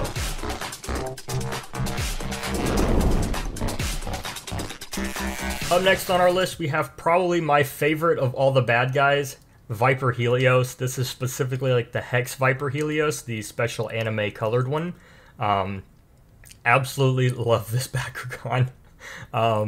Just pop his manual parts out before I get talking about him. So his feet come out, and then his horn pops out, and then boom. Yeah, so I just love the spread. Like, he pops out, and he's huge, which is really cool. He's at 480 Gs there, which is, you know, kind of weaker than even Hydronoid, so it's kind of interesting on how they did that. But a lot of, like, New Vestroia stuff kind of reset in terms of G power instead of going up. But yeah, I just love how, like, big and large he looks. The wings here are really cool and just make him easily one of my favorites in terms of color scheme and everything. This is actually the only like bad Bakugan that's Pyrus. I mean, the only like evolution line. Pretty much every other bad Bakugan is in Darkus, which is pretty interesting that they make Helios, you know, so evil as a Pyrus Bakugan. But I liked it. It worked with the show and all that, so it was pretty cool. One cool thing about Viper is that if you lower his horn some, you can actually move his mouth out, which pretty cool if you want to make him look a little bit more intimidating, have his mouth out like that. I think that's super cool. He is actually kind of complicated to close, so we're going to go ahead and do that. Sometimes it takes me a couple tries, but go ahead and put his feet in and then lock his horn into place. And then what I like to do is fold the wings. So take your wings and fold them in with your thumbs. And then I like to just lock them in like that so they're stuck. And then his head goes in, and then his tail kind of clips in under his head to get him locked into place. And that is Viper Helios.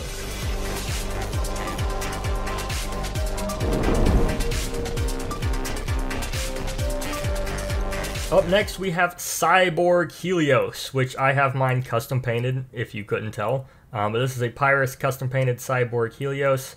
You'll see him as like a Maxis Helios set. I had that at one point, but I didn't like it, so I got rid of it. I actually sold it.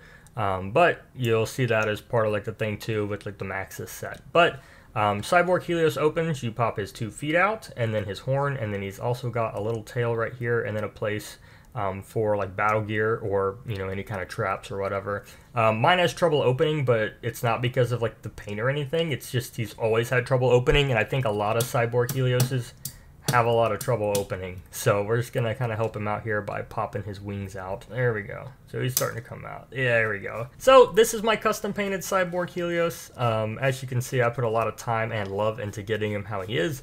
But this is just essentially the next evolution of Helios. He starts getting more mechanical parts and becoming more robotic than what Viper Helios was in order to get stronger in the show. He's at 680 Gs right there, so getting a lot stronger, which is nice. I like to see evolutions get stronger instead of weaker. That's Cyborg Helios, and he's pretty easy to close as well. You just shut all his manual parts, so horn, feet, and tail, and then his head kind of goes in, and then his wings lock his head into place so he doesn't pop out again.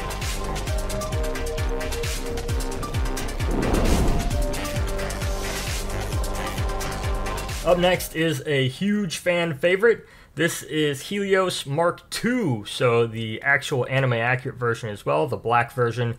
There are multiple versions of this guy, including Battle Gear compatible ones. So Helios is Battle Gear. He has 2 of them, so the Twin Destructor and the Zucchinator. This is not a Battle Gear compatible one, so I don't have the Battle Gear for him. But he's still really cool and pretty easy to like open and stuff. You just pop his feet out, then his horn, and he's also got these movable like jet booster things on his wings. And he sits at 540 Gs right there. And just really, really sick Bakugan. He's a Japanese exclusive. You can only get him in Japan. They never made him in America. So that just adds to his rarity. I think nowadays these guys go for like $200, maybe more. I got mine for $90, and I actually found him almost immediately. I said I was looking for one, and some dude offered me one within like the hour. So yeah, getting him for $90 and almost instantaneously is really nice. So super proud of that and super happy with it, and just he looks so nice. Oh, and he's got his core right there. Really, really sick. And yeah, I see why he's a fan favorite of everyone. Just an awesome Bakugan. And like I say, there's many variations. You've got like instead of the black body, you've got the gray one.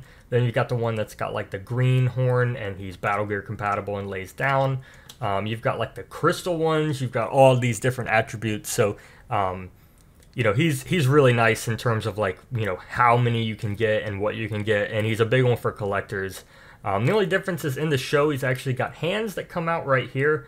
The toy never did that, which is kind of weird and disappointing. But yeah, overall, just really cool Bakugan, and definitely a fan favorite. To shut Helios here, all we have to do is fold in his feet and his horn, and then make sure his jet booster things and his wings are up, like so. And then what I like to do is sort of like clasp everything together, because there's these little hooks on his wings here that kind of make it a little hard. So you want to make sure that you get them all together so you're not accidentally breaking anything. And so I kind of just mush it all together and then make sure he clicks. And that's how you put Helios back together.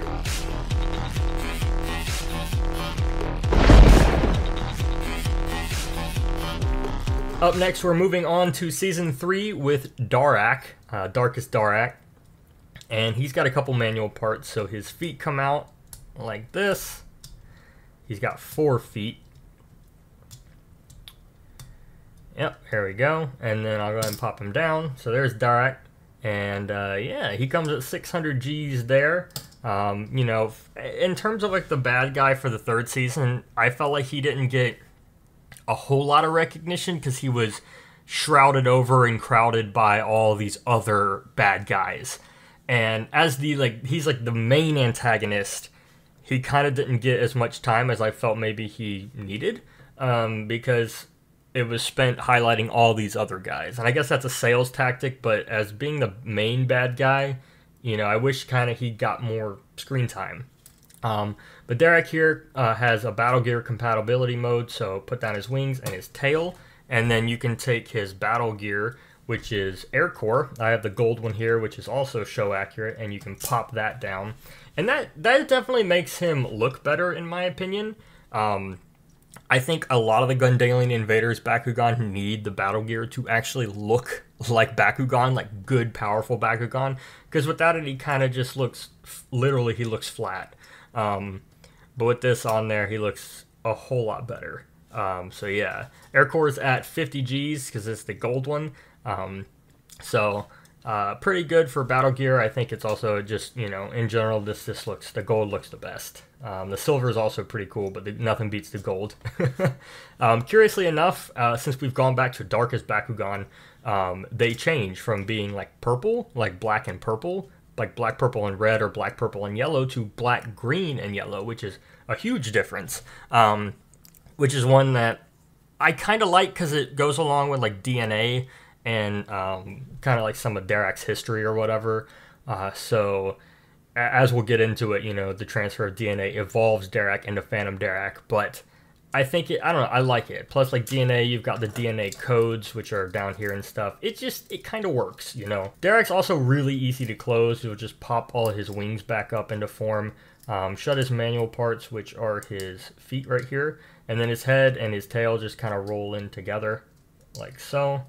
Make sure that clicks in, and then his wings pop up like that. Air Core, on the other hand, is a pain in the butt, so I always end up closing this little like horn piece first, and then folding the wing pieces in and pushing them in like so. Really complicated. It took me a while. I almost never get it right the first time. Pop that in, and then lower this piece to lock them into place. But see, it still just likes to come out, but close enough. Come on, get in there.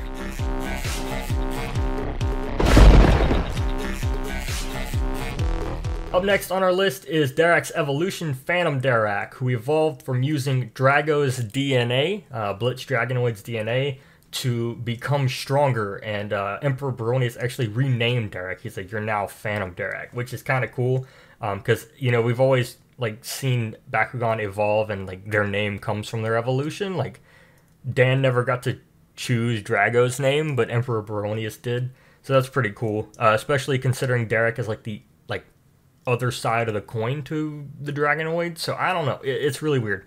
But same color scheme here. I do like this little like vent style that's on Phantom Darak. Let's go ahead and pop him open. So he kind of looks like a Wormquake or a Centipoid, which is a bit strange, and he comes in at 820 Gs.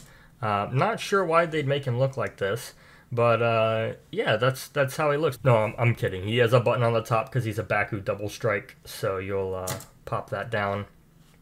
And yeah, that actually gives him like his full form, which actually has 100 extra Gs, so you add that on. And yeah, I like the design of this one. He's much like larger, which is pretty nice. But Darak is actually the only Bakugan who doesn't have like a set battle gear. So I've actually been putting Air Core on him, and I think it looks way better than it did even on Darak. Like, I think it looks even better on Phantom Darak, but that's just my opinion. But yeah, I don't know, I really like it. Yeah, he's kind of chunky.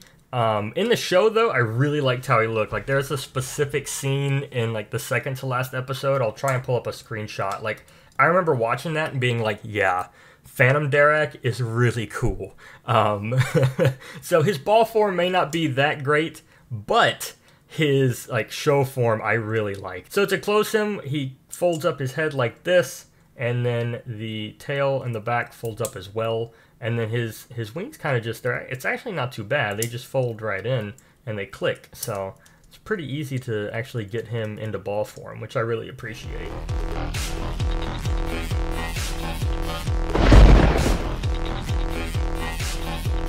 Alright, last on our list is Dragonoid from the first arc of Mechtanium Surge. If you remember in the intro, I'm not doing the second arc with like the Mechtagans, like Koradagon or whatever his name is. I'm not doing that just because I'd rather stick to Bakugan and not the Mechtagans.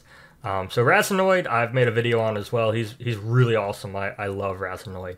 So we've upgraded from color now, so we just got black and silver, which I think looks amazing. My Dragonoid's also die-cast, so he's actually got some metal on him, which is really nice. Let's go ahead and pop him open. He's got a G-Power wheel here. So yeah, Dragonoid is, of course, the mutated version of Phantom Dirac. So you learn in Mechtanium Surge there's some lore, but essentially he gets mutated and he becomes Dragonoid, which is really cool and just a kind of like unique piece to the continuing storyline of like Dragonoid versus Darachnoid. And I don't know, Dragonoid in my opinion is just a sick looking toy. He's big, he's scary looking. I love the mouthpiece on here. It's just awesome. And the only manual parts he's got are really like just these little corners on his wings, and then his mouth pops open. But even the legs themselves are already displayed. He's got a G-Power spin wheel here, which I've gone a more in-depth review, like his own personal review. So if you want to check that out, I'll put a little icon in the corner for you to check out. But yeah, I love the color scheme. I like how you can manipulate his arms and stuff. It's really cool. And even in the show, he looks like a bad guy, which I appreciate. Like, I think some of these Bakugan, like, they kind of look bad, but then you're not so sure. Like, especially like some of the main villain side characters, they just don't always look that bad. But like Dragonoid, he does, which is really nice. And yeah, definitely like a great like final villain technically. I'm not really counting Wiseman's like Mechtagans and stuff. I'm not really a fan of them. But yeah, just Dragonoid, really cool. And to close him, first we're gonna shut his mouth, of course, and then his wings. So let's go ahead and get those shut. So we're gonna close little corners on his wings, and then I like to kind of keep his feet closed, fold his mouth in, and then lock everything down, and then dip his hands underneath because his feet will pop out. Dip his hands underneath and then seal it by shutting his wings. And boom, that's how you get Dragonoid shut. Other than that, guys, I hope you enjoyed this video. Who is your favorite Bakugan? Who's your favorite villain Bakugan that I've just showcased here? Who do you think's the coolest? Who do you think's the strongest? That's actually a pretty interesting question. So let me know in the comments below, and yeah, I'll see you guys in the next one. My name is Jesse. Peace out. Hello everyone, my name is Jesse, and welcome back to a very special Bakugan review. Today, we're going to be reviewing Mr. Hotshot himself, Shun, and all his Guardian Bakugan. So, all the Legacy series from Season 1 all the way up to the second arc of Mechtanium Surge, which is Season 4. We're going to be doing a pretty in-depth review of each of these guys you see here on screen. So everyone from Skyrus all the way to Jakor, and just, you know, going into all the different specialities they have, all the gimmicks and all that good stuff. I don't want to waste anyone's time. Without further ado, let's jump into it. Alright, before we get super started here, the first card of the day we're going to be using is Skyrus. So this Skyrus card here, gold card, pretty good on Ventus, 150 right here. Card reads, if a Skyrus loses this battle, its owner may take all ability cards that were played in this battle, including his opponents, and add them to his unused pile. Pretty awesome there. So we're going to be using this card just to open the Bakugan right here.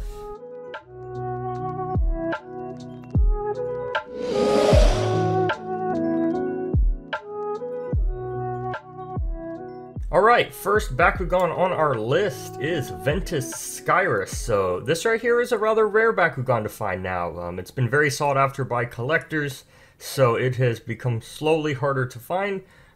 This is a B1 Ventus Skyrus. open core, as you can see there. There is no plastic covering it, so the metal is completely exposed right there, which is really awesome. So super happy to have this Bakugan. It is still in very, very well kept condition. The Ventus symbol there is not even worn out or anything. It's just, it's so good. It's just, the paint on this is fantastic. I love Skyrus as Shun's first Bakugan. She was such an awesome character and had a very good story arc overall. Especially this ball design here, I'm loving this fire-esque design. Looks more like wind, really, but really, really loving it. So one cool thing about Skyrus here is that she has a gimmick. It was sort of like a re-release. They re-released Skyrus as a special attack Bakugan a little bit later on after her initial release. And it was called like Jump Skyrus. So you could do this very particular backspin and jump her onto a gate card. You could also technically use this to jump over other Bakugan, though the skill it took was probably almost too much to even be worth bothering. Because you were able to jump onto a card, which would be cool to impress like your enemy or your opponent or whatever. But trying to do it to jump over another Bakugan was also pretty difficult to begin with. And it all worked using this little like feathers she had on her head right here. By doing that backspin, it was able to make her jump, which was really awesome. So let's go ahead and open Skyrus here. She's got two manual parts. She has just the 2 feet right here. And we can go ahead and lay her on the card like that. And I don't like that the feather isn't like deployable by it. Like it kind of flicks up. You have to, there you go. So you have to like use your finger or like flip her upside down really quick and get it. But here's Skyrus right here in all her glory. You can see right here she is 320 Gs. So for a like B1 Bakugan overall, pretty decently strong. Nothing to complain about there. She's pretty iconic. I think this is a very nostalgic Bakugan. And the ball design itself is really, really good. It's kind of like Dragos. Like Dragos is really nice and it's very iconic, and that's what makes it so great. Like this is Skyrus. She's a bird. And this form is what makes her iconic, I think. So it's a closed Skyrus. It's a bit complicated. We'll start by shutting her feet, and then you kind of have to get I believe it's the head and the tail first. So close the head and the tail, and you have to close them together like this. And then you can kind of clip the wings in like that, and just make sure she's all pushed together. And that is Skyrus.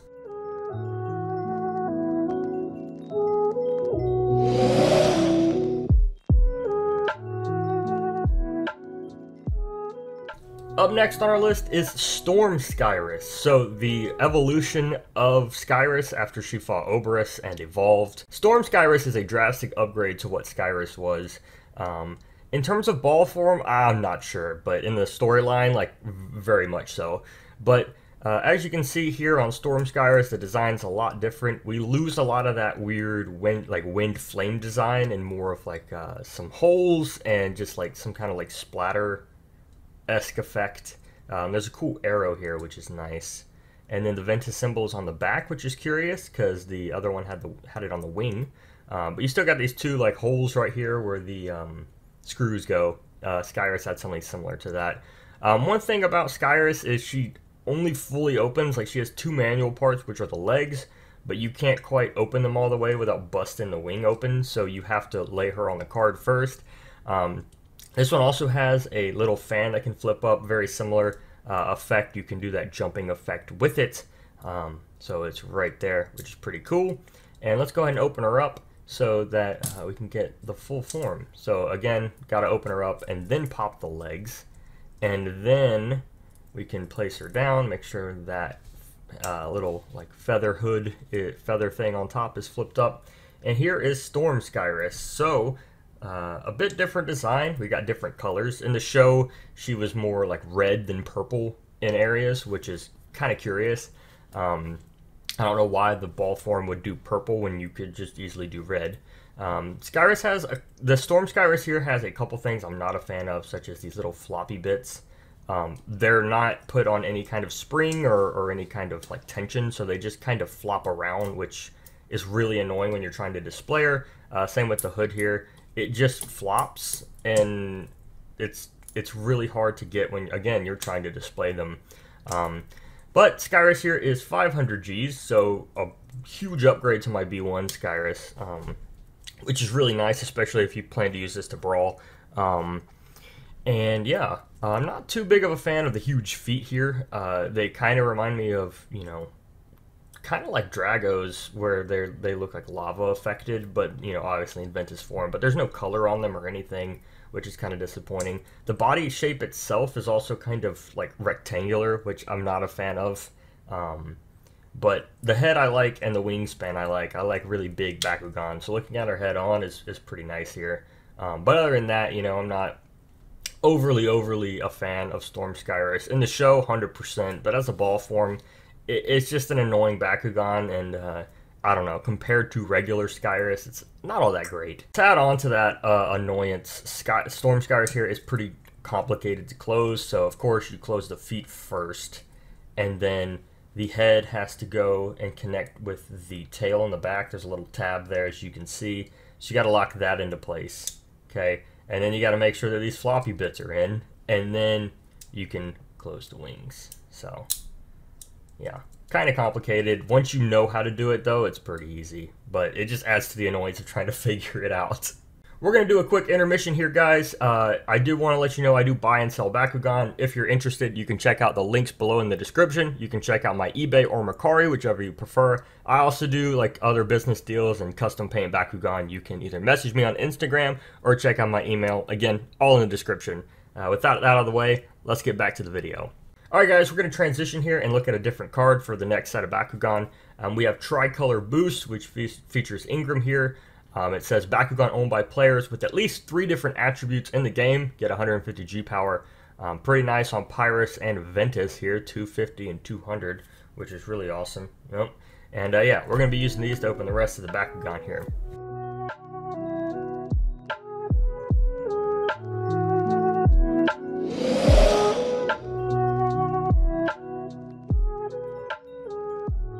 Alright, up next is Season 2. So, New Vestroia, Shun gets a new Guardian Bakugan. This is Ventus Ingram. In the Americanized version, she was a girl. In the Japanese version, it was a boy. So I'm just going to refer to it as she because, you know, that's the show I watched.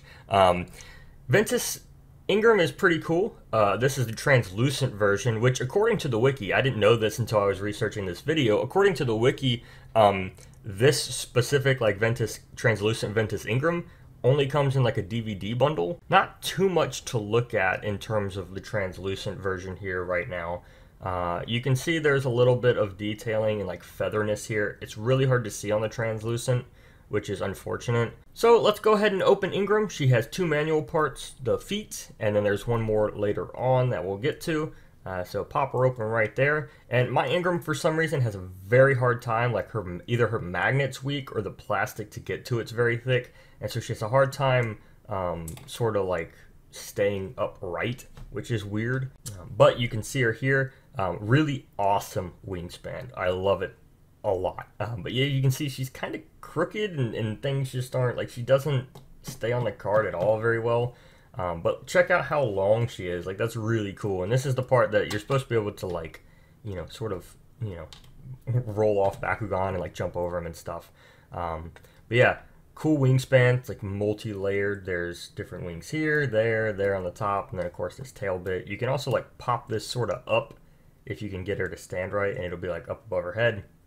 Most of the time, though, it just lays back like this. So that one extra manual part is like a mask. So you see this bird head here. You can pop that up. It doesn't go up all the way, but it does turn her into like a bird. So cool little mask, which is super interesting there. I don't normally put it up, but it is there. So, you know, if you like it, you can use it. 650 Gs there. So again, compared to my Storm Skyrus, huge upgrade. That's kind of hard to see. There you go, 650. And yeah. In the show, Ingram was pretty cool, and I have not too much to say about it. So to close Ingram, really easy. Make sure you have that mask down, and then you can shut the feet right here. So feet close, and then it's kind of like layered. So head goes down, and then you trap the wings here, and that should, for the most part, get her head. Just got to make sure you do that. And then it's this one and this one. That'll lock the head definitely into place. And then this back piece just kind of rolls up and clicks into place. And that is Ventus Ingram.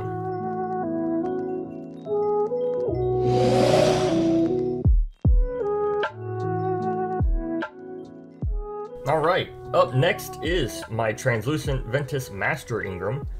So again, part of just my new Vestroia set, if you're unfamiliar, where I collected all the translucent versions of the new Vestroia set. But this is Ventus Master Ingram, a Bakutech Bakugan Japan exclusive. If you don't know what Bakutech is, some people think that they're a totally separate branch of Bakugan, which yes, they are, coming out sort of near the Mechanium Surge arc, but they also did like these Bakugan as they're considered Bakutech, which is really interesting. So I don't know quite the whole reasoning for that, but I don't know, it is what it is. So you can see a lot more on this translucent Ventus Ingram. The plastic is a bit of a clearer color, so you can kind of see this wind design going on, which is nice. Curiously enough, Ventus Master Ingram is the only Bakugan to have two attribute symbols, one here and one on the other side. You will find no other Bakugan like that. I don't know why that is, but it's pretty cool, and a nice little trivia question, I guess. Ventus Master Ingram, so in the show it was very off-putting because he turns straight into a dude after he evolves, which is like, what? But, I don't know, Ventus Master Ingram's definitely like cooler, I think. So he's only got 2 manual parts, technically 3 we'll get into. And so you just pop the feet open, and then we'll go ahead and drop him. And so this is Ventus Master Ingram. Really nice. And you can see there the 2 attribute symbols. Kind of hard to see in the lighting there, but 2 right on the wings. Again, no Bakugan like that except this one.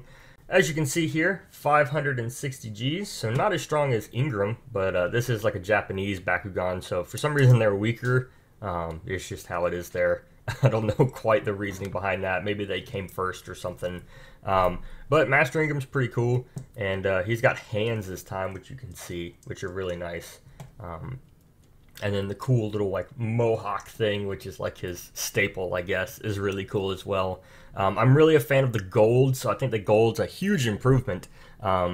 It looks really nice on this translucent especially. So you've got like a darker like translucent green, like a green-blue, and you've got this nice highlighter green, and then you got the gold and the black, which is awesome. Like gold and black always look good together. In my opinion, this is probably one of the better looking like anime accurate Bakugan. Not totally, but it is really nice. And so another unique feature of Master Ingram is he's got this little tail piece, like a peg, which is a little bit hard to get out. And so it's right here, and everyone's like, oh, it's a tail. And I guess it could be a tail, but what's interesting about it is that there was supposed to be another Bakugan to go along with Master Ingram, which was Shadow Wing, but Shadow Wing was never released, so this would have allowed like Master Ingram to combine with Shadow Wing, but unfortunately it was just never released. I have seen some people take Ingram here, and you can kind of like combine Ingram with Master Ingram, so there's like a peg here, and people will like bend her head down and then stick the peg like in the head or something like that, I think. And so it doesn't quite work like the way you think it would, but people try and do it. Not 100% sure why, but I guess it's an interesting piece of trivia. I can't even get it to really work. Master Ingram's pretty easy to close, so feet in, and then everything kind of like Ingram collapses in on itself. Just make sure you get that head, and then boom, all together, super easy.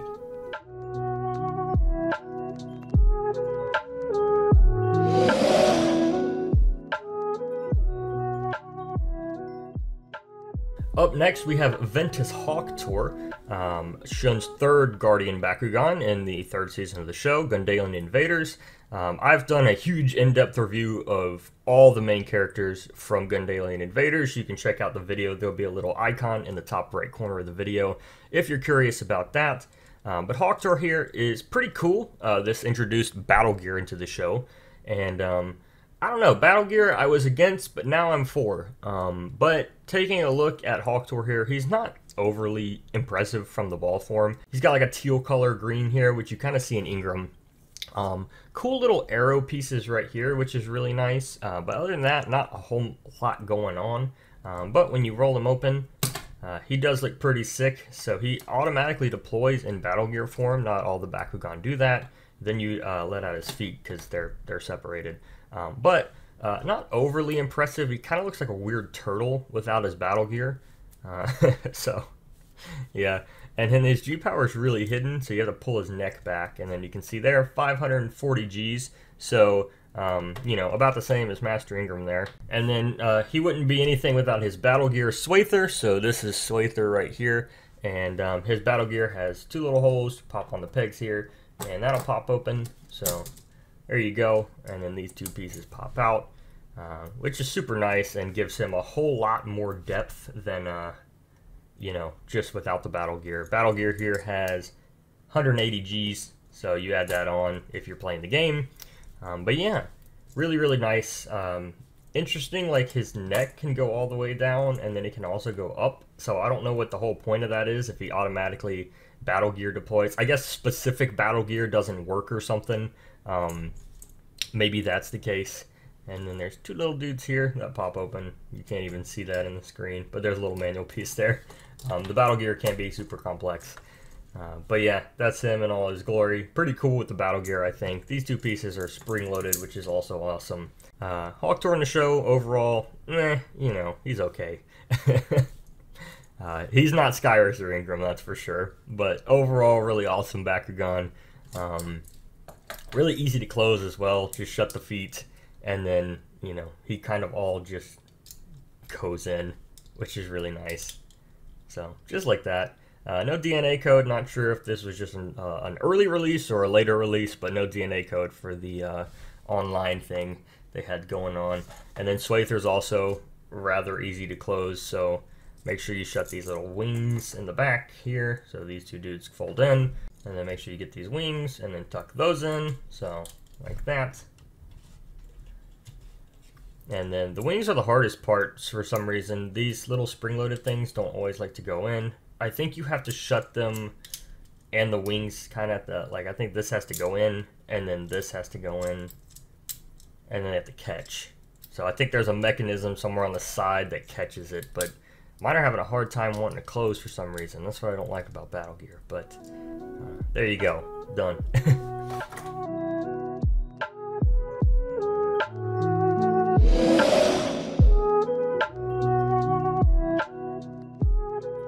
Up next on our list, we're going into Mechanium Surge, the 4th season of Bakugan, and we're starting off with the first arc. We have Ventus Talion. Curiously enough, Shun's first Bakugan that's not bird-like, which is super interesting. We have the DNA code here, which is useless now, but it would allow you to go into the online game and put Talion in here. Mechanium Surge was interesting. It claimed to have metal parts, but it really didn't.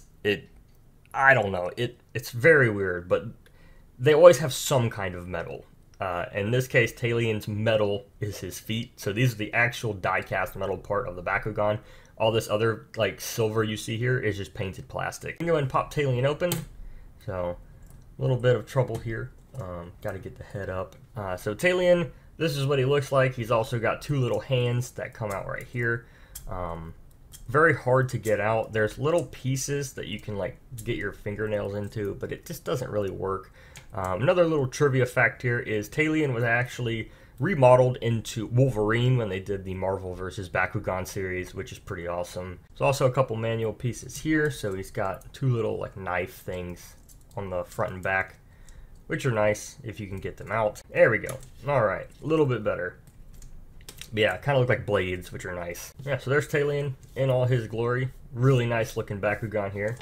As you can see on the side right here, 850 Gs, so a massive improvement from Master Ingram. Going from like 560 to 850 is a huge deal. Talion, so they don't have battle gear for Mechanium. Well, I guess they have battle suits or whatnot, but battle gear is out of the picture. We have Baku Nano now. I don't have any of the Baku Nano, but if you are curious, Talion's Baku Nano is Hammermore, and the Immobile Assault is Zoomfa. So those would clip on to the little peg in the back here, and that would go in right there as the Baku Nano. Talion here also has a like mutant form, which I don't have, but similar to Mutant Helios and Mercury Dragonoid, but the two pieces can be taken apart and put back onto other Bakugan. So, you know, as you see with all the other mutants, they can combine to, you know, add extra Gs or, you know, different powers and whatnot. Talion's pretty cool. The Mechanium Surge is just a whole weird storyline and all that good stuff, but just seeing Talion on my desk with all the others makes it so worthwhile. One cool thing I like about Talion is these little arm pieces pop up, which is really nice. Gives him a ton of depth. You can just see how intricate they get as the seasons keep going. I really like that about him. So that's pretty cool. And I am a pretty decent fan of the design of Talion. In the show, meh. But, you know, the design's cool. This star is cool. To close Talion, just make sure you get all his manual bits. So get these little things on his arms up, like so. And then make sure you get the hands. So hands got to go back up into the body right there. You can go ahead and shut the feet. So feet go in, and then he all just kind of clasps in on himself. So you can shut the back end and the head, and then close that. Make sure you get it over this metal bit though, right there. And then the hands just go in, arms or whatever they are. And that is Ventus Talion.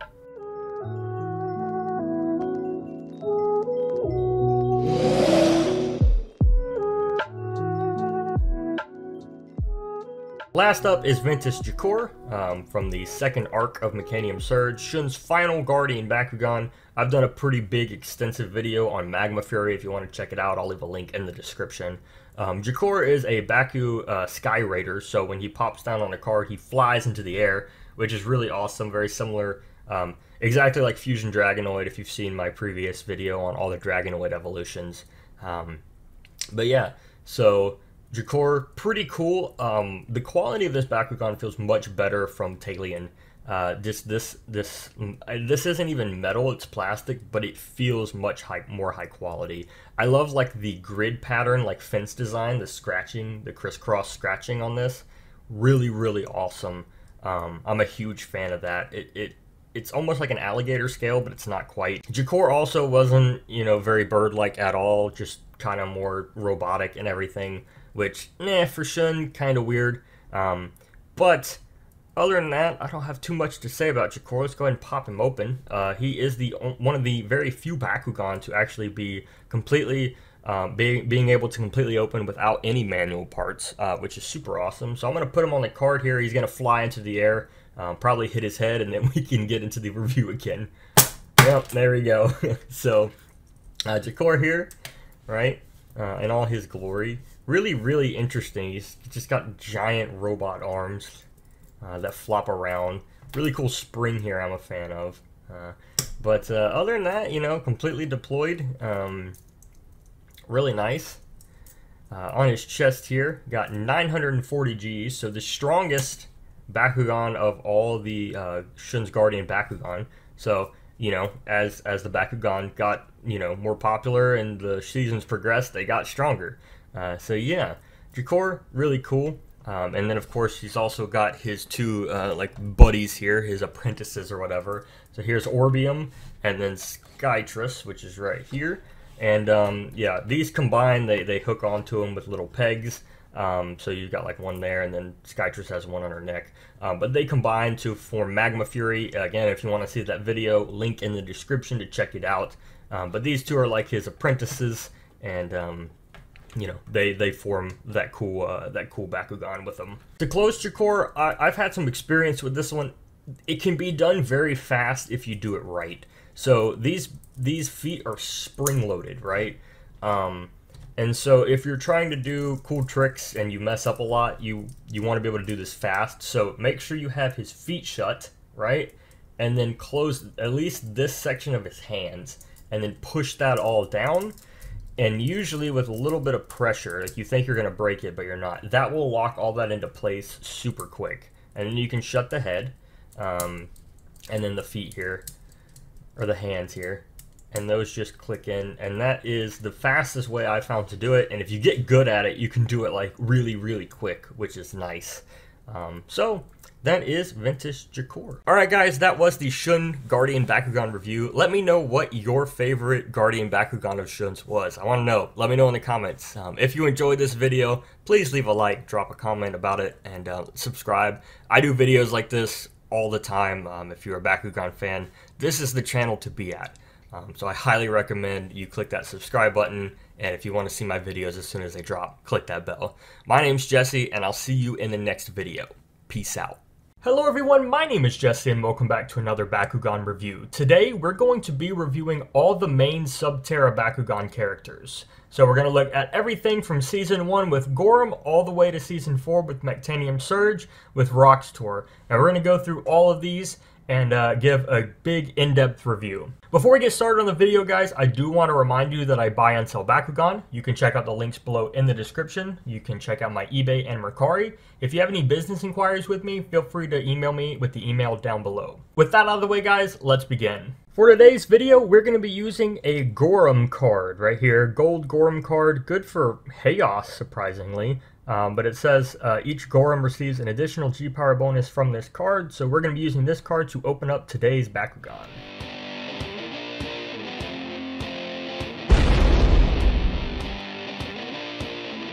First up on our list, we have a B1 Subterra Gorham. So this is all the way from Season 1. This is Julie's first Guardian Bakugan, and Gorham is probably my favorite, I think. Either him or Hammer Gorham. I don't know. A lot of the Subterra Bakugan look the same, but Gorham really set the standard, I think. First off, let's take a look at the ball here. So we've got the usual Subterra, so a tan on like a nice like copper like accent colors. Gorham's got a little face here, which I think is really cool. And the face is definitely just like a highlight of who Gorham is. Like you can always identify Gorham that way. He's got these two tiny legs here as well, and that's the only manual parts, which is really cool. They're just so tiny, it's interesting. He's got a little hole right here. I believe that's like a choking hazard thing. And then, of course, his Subterra symbol right there. But for the most part, that is all the ball form has to show us. Let's go ahead and pop him open. Ooh, there we go. And Gorham here rests at 450 Gs, which for a B1 Bakugan is pretty good. Overall, I really like the design. You know, you've got his hands here, which are pretty signature for Gorham there. So his hands there. And just, I like the moss on his shoulders. They really captured it. I'll put some pictures up just to show you like the similarities in the show there. So you can see he's got his moss on his like shoulders and stuff, which is really cool. And overall, just how they captured it. However, in the show, he is like a darker color scheme that they didn't really do for any Subterra Bakugan except like the reverse attribute, which is really interesting. Or flipping the attribute colors around. As in terms of Gorham, this is about as accurate as we can get, unless someone gets the rare like chocolate Gorham. So yeah, that's Gorham, and then to close him, you just close his feet right here, and then these two pieces really just close in on each other. Super easy, and that's Gorham.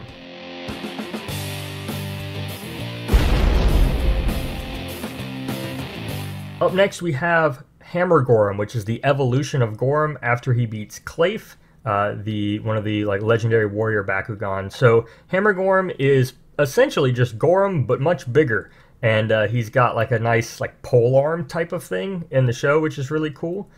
So same thing with regular Gorham that Hammer Gorham has, is just the feet pop open, but again this time they're really big.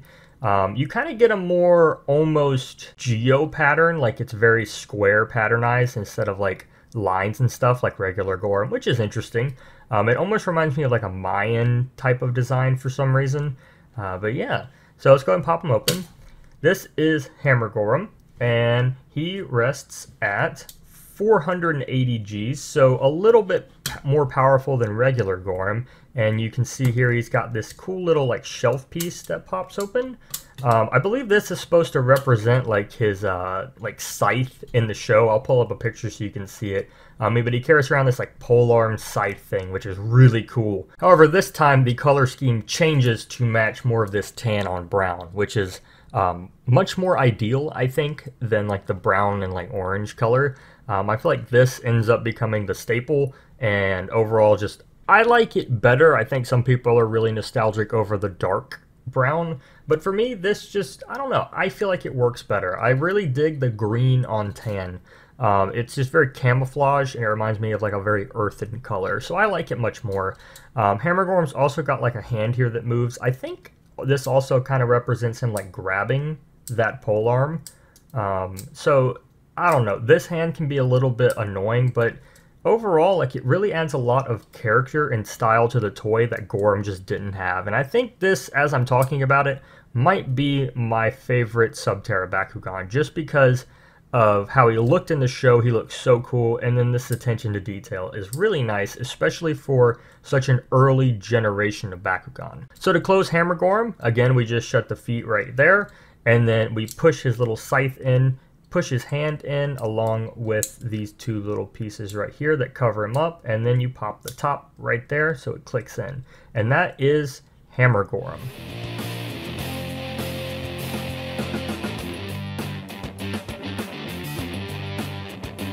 Alright, now we are moving on to New Vestroia. Here we have a translucent Thunder Wilda as part of my collection, where I collected all of Season 2 as anime accurate as possible or translucent. So we've got actually a lot to talk about here, more than just Thunder Wilda.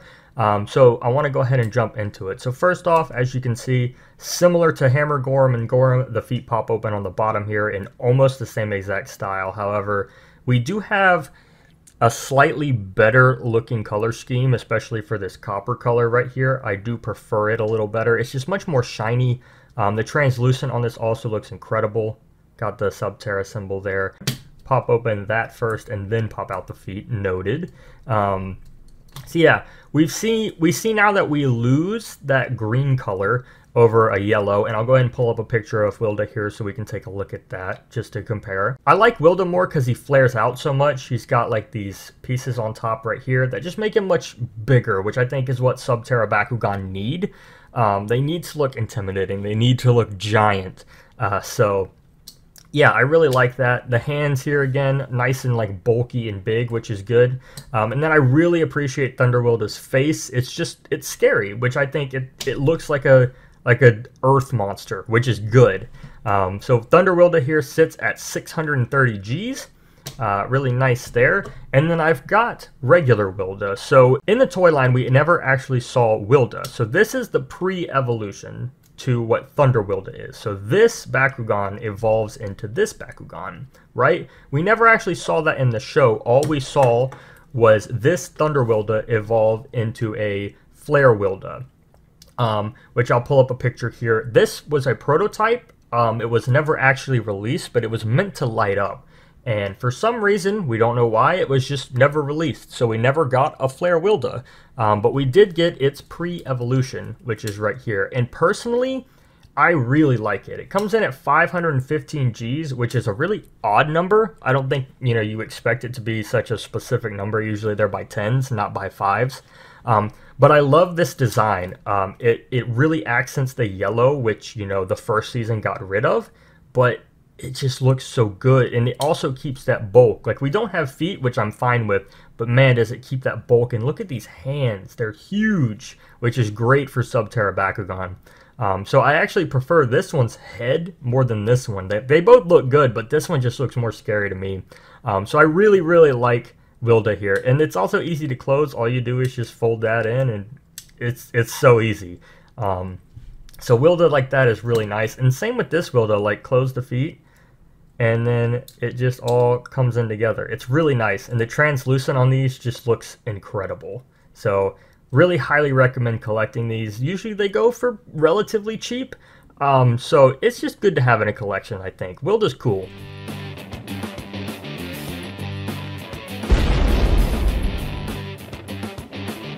Up next on the list is Subterra Corridum, which is Jake's Guardian Bakugan in Season 3 Gundalian Invaders. And personally for me, this is when Subterra started getting a little repetitive. So Subterra Corridum, again, we have an interesting color scheme here. Like, we keep the tan, but now we've got this darker brown on this orange, which I really like. And I mean, the design itself is really nice. Like, it's a very like DNA esque pattern, which I feel like represents a lot of Season 3. But this is where it starts getting annoying to me. We get this the same exact feet. Like compared to Wilda's, these are almost the same exact thing. Compared to Hammer Gorum, the feet open the same, which is, it's nice in the sense that there's some similarities. Like, I like that repetition, but it also starts getting old, especially when you just have multiple the same Bakugan that open the same. And same thing here when you pop open Corridum. Like, he pops open very similar to Wilda. Like, his hands come out. Again, of course, a little different.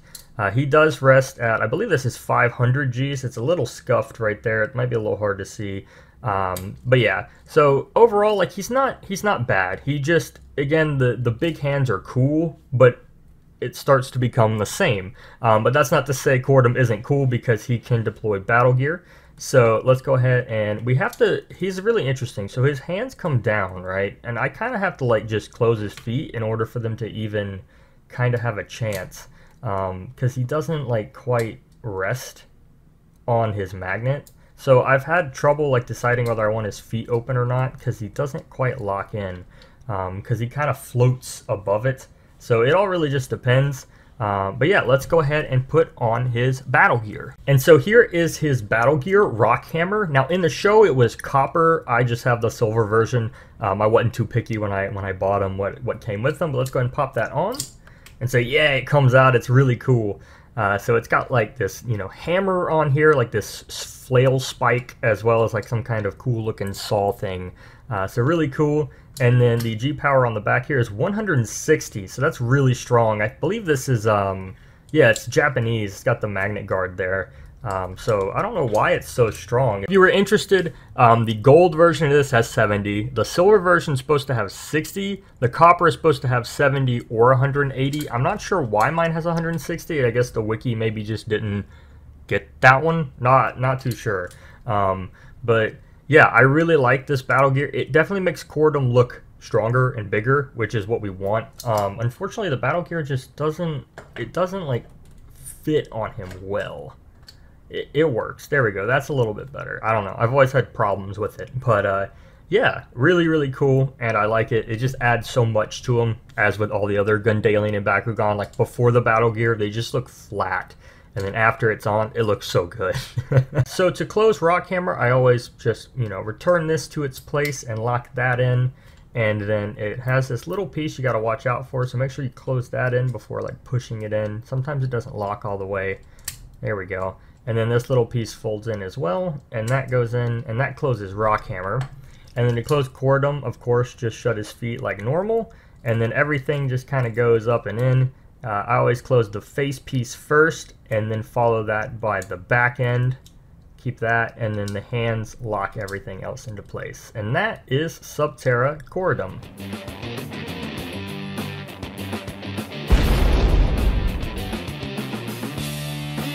Alright, up next is Subterra Bolderon, which is probably the rarest Subterra Bakugan I have, and one of the more rare Bakugans that I own in my collection. Super hard to find. I got it from Indonesia, and it didn't take too long to get here either, and I'm just really happy to have him. Unfortunately, it's not die-cast, but this is Paige's Guardian Bakugan in the first arc of Mectanium Surge, and it's just really cool. It's got this G-Power wheel here. I can't spin it to, like, show all of them. I've tried to, like, you know, go and find each G-Power. The wiki here states that it has, the Subterra version has 1,250 Gs. I'm not sure if that's meant to be, like, added up or what, because I can't, like, you know, go in and turn them like this. I need something to stick in there, which I don't want to do. But Bolderon's got a couple manual parts, so the feet here, and then this little horn pops out right here, and then he's also got a tail in the back, which you kind of have to leave level so that you can actually deploy the magnet. So let's go and pop him open, and his wheel span there, and it's at 560 Gs. And so yeah, this is Subterra Bolderon. And now one cool feature with him is you can actually manipulate his hands, so you can make them kind of stick up, or you can have them stick down like this. You can also have them lock in like that. So there's a lot of manipulation you can do for different battle gear, and you can do that on both sides. So if you want his hands down like this, you can. Otherwise, you can just kind of, you know, lock them up. It's really cool, and then they also lay flat. So lots of different variation here. His color scheme in the show is a bit different. You know, I feel like the toy lost a lot of that. I'll go ahead and pull up some pictures here. He does look similar to Wilda in a whole lot of ways. I don't know. In terms of the show, I'm really mixed on it. I just feel like Gorham and Wilda did a way better job. But because Bolderon is just so rare, I gotta say he's cool, right? So yeah, here's a look at the back here. Again, more room for Baku Nano. So you got 1, 2, 3, 4 different holes for Baku Nano. It's pretty good. I think that's almost as much as Titanium Dragonoid as well. I think Titanium has the most. But yeah, here's his symbol there. And again, like, we just lost so much color. Like, the only color we have is the silver, the tan, and then the blue eyes, which is just, you know, not as great as the other Subterras. So I do have Bolderon's Baku Nano here, which is Sling Pike, and it is the gold version, which is show accurate, and it deploys by clicking this button here, and it's at 40 Gs right there. And yeah, this is supposed to go on top of Bolderon, so I'm going to close his horn, and then this rests right on top there, and yeah, it goes right there. So similar to like Cordom's Battle Gear, he's got this cool spiky ball, which you can actually move and manipulate, which is a really nice feature. And I don't know, I really like it. I like displaying him with it. I kind of like it up because when you do that, it just hides so much of his face, but I'll show another picture of what it looks like in the show as well. It's just supposed to lay over his body like that and sort of protect him. And then it's super easy to close. So you take it off, gotta be careful, all right? And it just kind of, you just kind of like take it like this and then just boom, and that's it back together. It's super, super easy. For Bolderon, you just close his feet like so, and then his tail in the back. Make sure you shut this so that this clicks together, all that in the back, and then his head and his tail kind of connect, so make sure you shut those together, and then his hands just roll into place. I like to keep everything kind of connected because he does like to pop out in certain ways. I just kind of mush him all together, and that is Subterra Bolderon.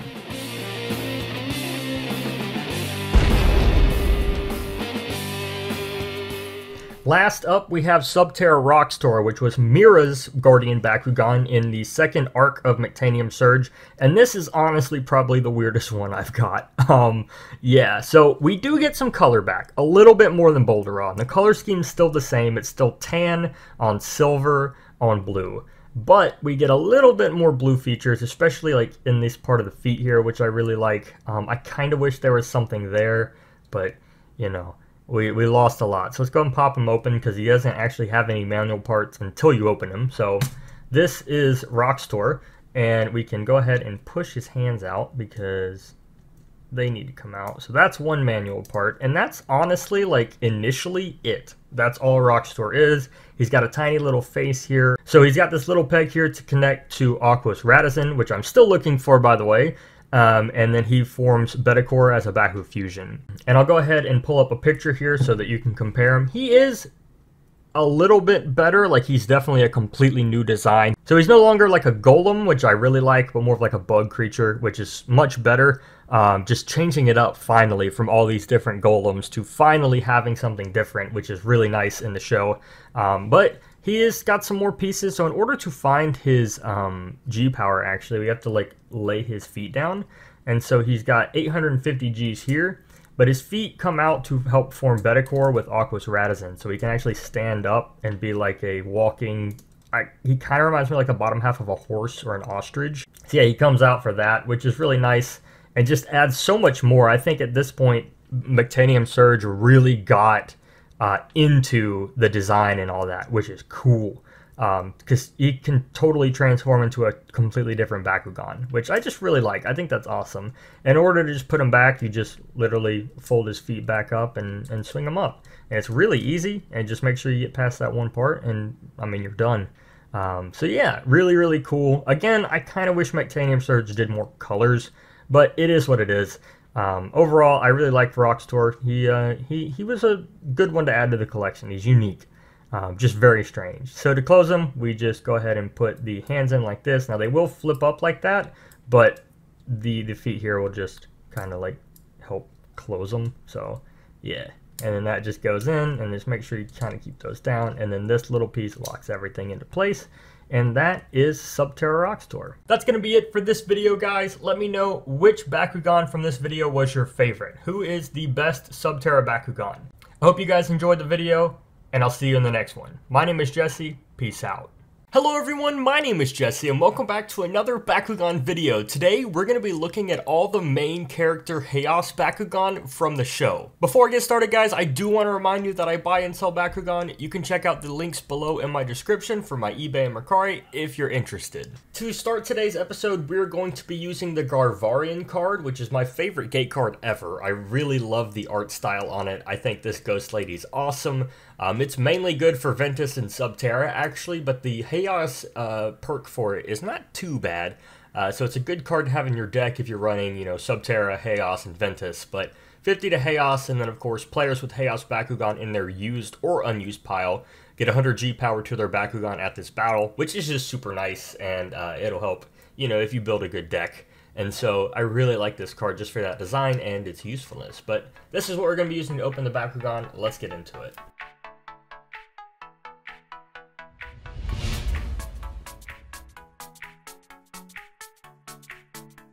Alright, first up on our list is Tigrera, which is Runo's Guardian Bakugan in the show, and probably the first, like my first favorite Bakugan ever. I remember as a kid really liking Tigrera. That's since changed after rewatching the show, but still one of my favorites. It holds a great place in my heart. So off the bat, we've got this nice, like, you know, tiger design with the tail and all that, which is really cool. I also like how there's like sort of claws here, like legs, you can tell just based off that design. Really cool. And of course she's only got two manual parts, which are the feet right here. Those pop open, and then of course you place her down, and she's a very simple Bakugan. You know, there's not a whole lot to like closing and opening her, which I like. I think the simplicity of the B1 Bakugan are really cool. By the way, this is B1. The B2 Tigrera actually has a hole in this part of the Bakugan. I guess this is to prevent choking, but yeah, she's got a hole there. So that's how you can identify the difference between the B1 and the B2 the easiest. But this one has 300 Gs, as you can see right there. So really good for a, you know, B1 Bakugan. That's really awesome. As you can see, I've got some pictures going right here. So the differences are just pretty much the white color. And then, like, instead of the gold, it's yellow, but there's not too much of a difference. I think a lot of Haos Bakugan kind of get the shaft in terms of coloring, because all the Bakugan on the show are white, but we get this gray gold, which isn't bad, but when you want something like show accurate, you lose a lot of that. Overall, I liked her design. You know, she was a simple tiger, which is really cool. And yeah, so to close her, we just got the feet here, feet shut, close her tail in the back here, so right here. And then the best part is you just have to close this piece, and then those, like, I guess they're her paws or whatever, her claws, they lock in. So all you do is close them. And I like this because it upgrades in Blade Tigrera. So let's get on to her.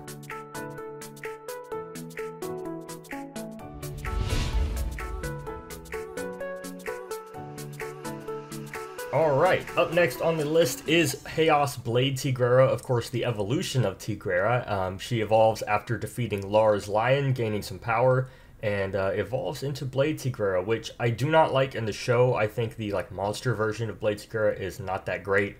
You know, she starts standing on two legs, which I just don't like, and I just don't feel like it fits her. But the ball form I love a lot more than regular Tigrera. So we've got three manual parts. The first two we open here with the feet. Go ahead and pop her open right there. And then, of course, we've got like the blade function, which is really nice, I guess. And she pops open, which is really reminiscent of how Tigrera like pops open, like her paws slide out. And so the same way, you know, these like parts of the body slide out, which is really cool. And then, of course, you've also got like that hat piece, which has the hole in it for the B2. That little section right here is like kind of upgraded in Blade Tigrera, which I really love. She's got 440 Gs right there. It's kind of hard to see in that shadow. There you go. And of course, a nice upgrade from, you know, Tigrera, you know, going from 300 to 440 as an evolution. Really solid. This is the green version with the green eyes and the green teeth. There is a red-eyed version with like red teeth. I don't quite know what the difference is. I think it might just be, you know, variations or a just like a difference in like good and like calm and angry Tigrera. Not 100% sure why they did that. Someone in the comments can let me know. Yeah, so Tigrera, of course, like I say, I didn't like her too much in the show. I feel like making her bipedal is a little weird. I don't know. In the show, it was different, and it was like off-putting because she goes from standing like on 4 legs like a tiger to all of a sudden standing up. But nonetheless, the blades are really cool, and I think the toy captures that very well because you've got like these hands that project out with these little like blades on them. Not quite, but still really cool. And then of course they also captured that nice design Tigrera has of like the tiger body, which is super cool. So yeah. That is Haos Blade Tigrera, and of course you close her by shutting those pieces on the body, closing the feet, and then just like Tigrera, you have that hat part shut down, and then these two closing together. And that's how you close Haos Blade Tigrera.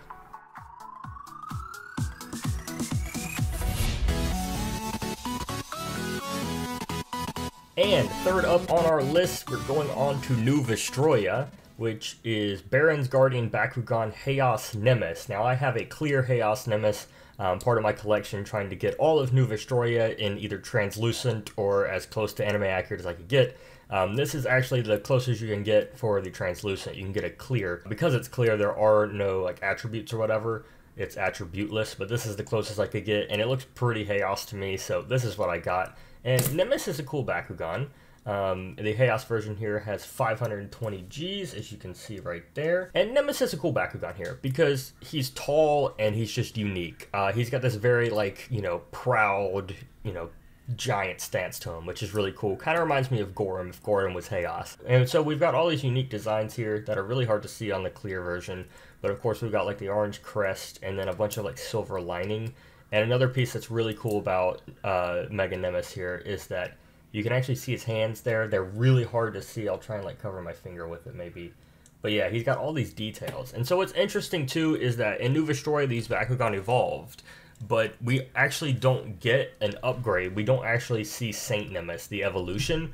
I'll pull up pictures, so you'll see Nemes, of course, and then you'll see Saint Nemes. And Saint Nemes we never got him. I don't know what the logic behind that was. I don't know why they didn't make them, but we did get the pre-evolution, which is just Nemes. So we have Nemes, Mega Nemes, and then Saint Nemes. And of course I've got my my clear Nemes here as well. So the only difference really being is he's not tall and he's got a red crest with purple on it. But yeah, that's like, it's super similar. The hands are a bit different, of course, but I mean, we never actually see this in the TV show. We just see Mega Nemes. It's like he's already been evolved, similar to Wilda. We don't ever see Wilda, we just see Thunder Wilda.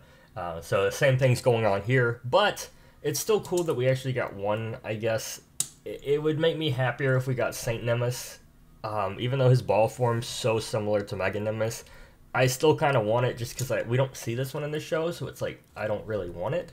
But I got it just to complete the set a little bit, and it's really easy to close too.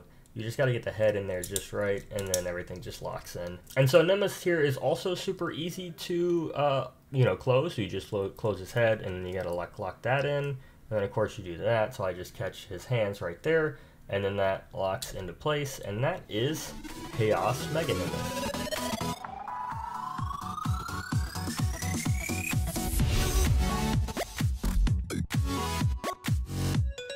Up next, we have Fabia's Guardian Bakugan Aeronaut, and as you can see, Haos here is slowly starting to upgrade. So we've gotten rid of that gold on gray, and now we've got gray on yellow, which is, in my opinion, a bit better because it looks a bit more anime accurate, but still nonetheless not perfect.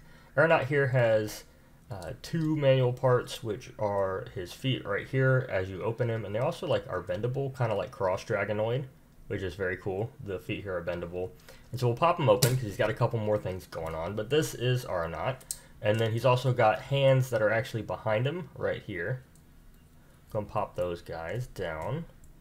So manual parts, he's at 520 Gs, so pretty strong.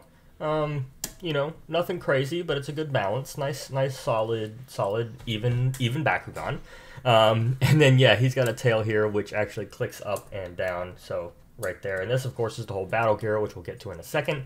But this is Aeronaut, which is Fabia's Guardian Bakugan. So I'll throw some pictures up right here so you can take a look while I get the Battle Crusher battle gear ready. You know, I don't have too much to say about Aeronaut. He was cool. He had some good like values and personality. He reminded me a lot of Percival. But overall, I don't think he had anything crazy going on. Still very cool, though. And then here is Battle Crusher, so I'll go ahead and deploy that.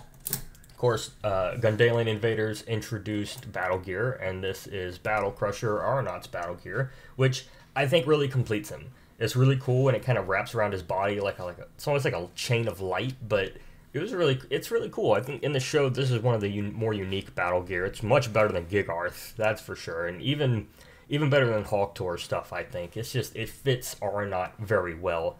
And then another fun fact is, I didn't know this, but Gundalian Invader Bakugan don't evolve. So if you think about it, like someone in the comments mentioned this to me, only Bakugan from New Vestroia evolve. Neithian and Gundalian Bakugan don't, which kind of shocked me. But yeah, before I forget, this has 200 Gs, so, you know, it's the Battle Gear it adds on, so...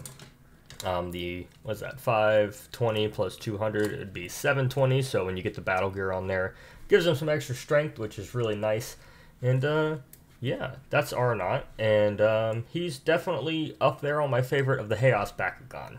So to close Battle Crusher, it's actually not too bad. You just lock in these pieces. It's similar to Scorpion, the trap Bakugan, and these lock in on the sides, and then make sure you get this little like laser probe thing, I don't even know what it is, and lock that in, and then this just clicks down, and so just like that, that is the Battle Crusher locked up. Make sure you get his hands up, that's the first part, so all the manual parts need to go in. Hands and feet need to get locked up, and then he's pretty simple after that. Just make sure his head clicks down, and then his hands lock into place, and that is Haos Aeronaut.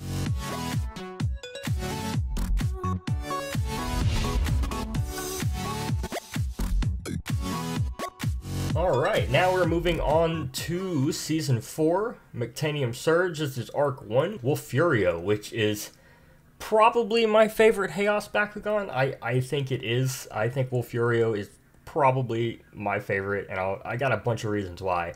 But, yeah, so first off, we've got a actual die-cast one. So this is actually the heavy metal die-cast one. It's not like the plastic one. So that's a big start, and I think I have to talk about this by opening it. So let's pop him open, okay, and then of course he's got feet that come down right there, and that is all the manual parts. So just the crest and the feet. The G-Power here is very difficult to see, but it's on the chest right there. It's at 830 Gs, and I'm going to go and put up some pictures while I talk about Wolfurio. And so... of course, as you're seeing by the pictures right now, we've lost a lot of different color that Wolfurio has. You know, we've got some yellows and some really nice blues that the Mectanium Surge design for the toys just completely got away with, which kind of sucks. The Haos color, like gray on the silver, isn't bad looking.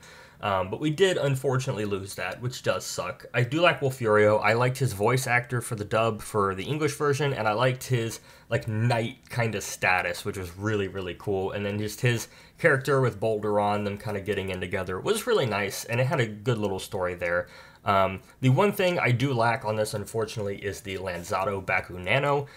In the Japanese, it's referred to as Spear Aegis, but it's Lanzato here. I can't find it. Apparently it's very hard to find. I guess it was like a European exclusive, and it's like the last piece I really need to complete my official collection. Is I really need that Lanzato Baku Nano. I can't get it. I've looked everywhere. I've been asking, and I'm sure a lot of you guys know this based off my social media posts. I can't find it, and I'm partly just about to throw in the towel and just pray it shows up one day, because I'm getting tired of looking. It's almost been four months, maybe going on 5 months now, and I'm about to throw in the towel. But yeah, I really need that Lanzato Baku Nano. It's basically a shield and spear. I'll pull up pictures so you can take a look, but it's really solid, and it's a really cool Baku Nano. I don't know why they're so hard to find, but yeah, that's the only part I'm missing off of Wolfurio. Otherwise, my set is complete. So just looking for that. And that's pretty much my rant there. But to close Wolfurio, we're going to firstly shut the feet. So we're going to fold those guys back up into the body and shut this little like crest horn on his head. And then the easiest way I found to do this is to shut his head and then lock his body down. And then we're going to kind of just fold up the hands into the body. And they do actually require some pressure to go in there from what I've gathered. You can kind of like do it this way but eventually they will go in. There you go. And that is Haos Wolfurio.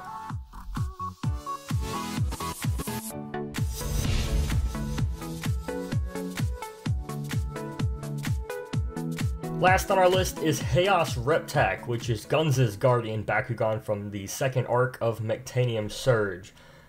Reptak is an interesting one. This is the Baku Eclipse version. I'll get into why in just a second. But very interesting Bakugan with very interesting history, especially related to Guns and Wise Man and that whole story with Reptak trying to find his, his partner in the show. Unique little story there, and actually probably one of the okay parts of Arc 2, because a lot of Arc 2 is not that great. Yeah, so Reptak is a Sky Raider Bakugan, so we're going to go ahead and do a nice roll. I'm actually going to throw it all the way back here and see if I can do a really sick land, because Reptak deserves it. So you can see the Sky Raider ability in its full form. So if you don't know what a Sky Raider is, they basically jump when they hit the card. So let's see if I can do this first try. Yep. Reptak does not roll. Woo! Okay. Bring that back. Alright, so now that we have Reptak open, we've got to do a couple things. So just his feet here, or his little claws, I guess they are. So claws, and then he's got a little piece of a hook back there, which pops open. And that's essentially Reptak. There's not a whole lot to him. Mine's G-Power is still covered, but I believe it's 1020. I've done another video on this with the numbers pulled up. Believe it's 1020. If not, I'll fact check it and put it on the screen there. But I'm pretty sure it's 1020, which is probably one of the strongest Bakugan with like the solid printed G-Power out there. I think there's a couple more that are either equal to or a bit stronger. As you can see here, I'm going to start pulling up pictures of Reptak and what it looks like. So as you can see here, as a Haos Bakugan, he's mostly white with like yellow and orange on him. But as you can see here, this one is mostly black and like a very dark gray. That's because this is the Baku Eclipse version, the Haos version, because from what I understand, the actual physical normal Haos version doesn't necessarily, I guess it exists. We don't know if it's a prototype or how many. The only picture online of this guy being like a normal, almost like a white Haos color is one picture next to a ruler showing it. Otherwise we don't see it anywhere. There are no pictures of it besides that one picture. So I believe that's a prototype or a very well custom made. I don't know, but I got the next best thing, which is the one that's actually legit to get right now, as far as I'm aware, is the Baku Eclipse version. So I did what I could, and as you can see there's the Haos little star, which is what I mainly got it for, because everyone was like, oh, just buy like a Pyrus one and paint it, or buy like the such and such and just paint it. And I'm like, no, I can't do that to myself. It has to be Haos. I can't do it any other way. So I did what I could. And of course, Reptak can connect to Pyrus Fusion Drago to form an Aero Blitz, which is the gimmick the Sky Raiders had, is they could fuse together to create themselves, like, I guess, get stronger, which is really cool. And I'll probably do like a very big video on the fusions and the Baku Sky Raider combinations eventually, but Reptak is one of those, and pretty nice. I really like him as a base. He's actually solid and can hold up Drago, like some of the other ones can't. They just have very flimsy legs. This one, you actually, just to put him into that form, you lock his legs, lock this down, and then he just kind of spreads out and stands. And it actually holds, which is really, really nice. But I'll pop his feet out again. Yeah, the feet actually roll out pretty smooth. But yeah, so Reptak is up there. Maybe not my favorite. I probably like Nemesis a little more than him, but he's still up there. And so that makes him very special. He was very difficult to get. It took months for him to get to my house after I bought him. There was all kinds of complications, which of course you can see. I'll put videos related to all my Haos Bakugan in the description. You can check out the Reptak video if you want to hear more about that story. But let's go ahead and close them. So the first thing I do is lock the feet in. These are spring-loaded, so they are difficult. And then I just make sure the claws here are sealed up, and then those fold in together, and they do sometimes like to kick the feet out, so probably do the feet last. The spike little piece closes in and rolls together, and then we'll go ahead and lock the feet in. Maybe a bit better that way. There we go. And that is Haos Reptak. Alright guys, and that's going to be the end of this video. I want to know, who is your favorite Haos Bakugan? And with that, I'll see you in the next video. My name is Jesse. Peace out. Hello everyone, my name is Jesse and welcome back to another Bakugan video. Today we're going to be taking a look at all of the, I guess, good Darkus Bakugan. I made a separate video covering all the evil Bakugan, so if you see some that you're thinking are Darkus and are not here, they're in the evil section of that, so I'll leave a link to that as well as an icon right there at the top. So you can check out Dragonoid and Derek and all of them. But this is going to be covering, I guess, the Darkus good side in a sense. I made a post recently saying that I thought the series was complete. I felt it was complete, but you guys said no, and you don't care about my feelings. So here we are covering the last set of them. As you can see, there's not many. We got 1, 2, 3, 4, 5, 6, just 6, which I guess is similar to some of the Subterra or Haos. So I was apprehensive on the video, but you guys very clearly wanted it. So here I am making it. This is for you guys. So here we go. Before the video begins, I do want to let you know I do buy and sell Bakugan. You can check out my eBay and Mercari links down below. And of course, don't forget to subscribe. I post Bakugan content weekly, if not 2 or 3 times a week. So make sure you turn on the bell notification as well to stay tuned for updates.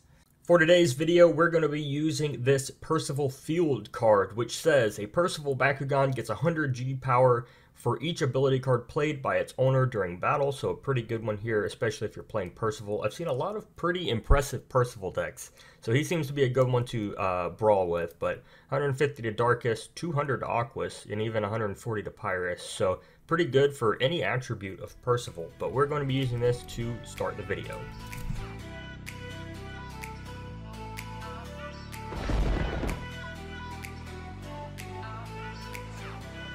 Alright, and first up on the list is Darkus Percival. This is a translucent one, part of my translucent set, where I tried to collect all of New Vestroia as either translucent or as close to anime accurate as I could get. This one just happens to be translucent.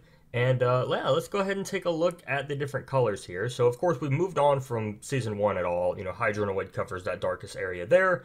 But we've moved on to a new color scheme, which is yellow in this. So we've got a nice, like, black. This is gray, but if it was solid, it'd be black on purple on yellow, which is really nice. And not too much going on pattern-wise here. There's nothing super crazy, but you can see, like, Percival's, like, horns there and all that, which are really nice. So, yeah, let's go ahead and pop them open. Percival has 2 manual parts, which are just the feet here, so 1 and 2. And we'll go ahead and pop him open, so boom. And as you can see here, he's pretty cool looking. I mean, he's got all these different colors going on, and then of course we've got like these aren't actually heads, they're like gauntlets on him. So I'll pull up pictures here as I kind of talk about him. But this is Ace Grit's Guardian Bakugan from Season 2, and we first see him fighting Neo Dragonoid just to see if they can get in with the resistance during the New Vestroia era. In terms of, like, you know, variations, Percival's got a lot. He's got Cyclone Percival, Alpha Percival, Midnight Percival, and then we'll get into Night Percival here in a little bit. But you've also got a pretty cool Vortex Percival that spins. So as Neo had his counterpart that spun, I don't have this one because this one's translucent, but there was one that spins, which is really cool as well. It was called Vortex Percival, and it really matches the way the show portrays it as well. And mine right here has 600 Gs. It's going to be kind of hard to see. I'm covering up my finger. There you go. So yeah, 600 Gs. And just overall, really solid Bakugan. I really like how Percival, like, I like his personality a lot. He's very cool, like, you know, very knight-like. He reminds me a lot of Wolfurio, but, like, almost a better version in a sense. We do actually get a pretty cool pattern here when it opens. Almost like bat-like, which is really nice. Yeah, that's actually pretty sick. I do like that a lot now that I'm looking at it.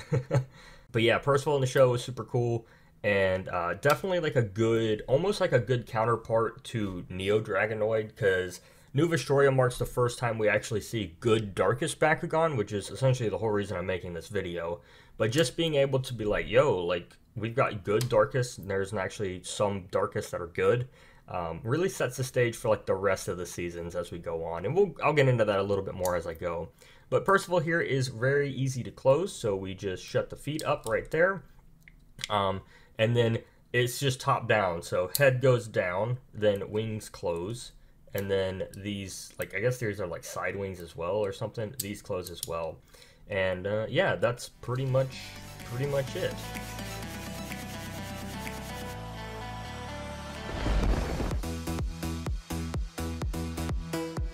Alright, now on to Darkus Knight Percival. This is probably one of the rarer Bakugan I own. This is a translucent one, which can go for quite a lot of money, and there's also quite a lot of people looking for this Bakugan. And so I was pretty fortunate to get one.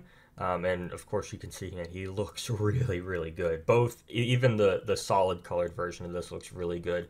But this is a mega upgrade from Percival in my opinion. Now, the color scheme isn't great compared to the show. Like, we have a lot of this silver here, which the show's version does not have.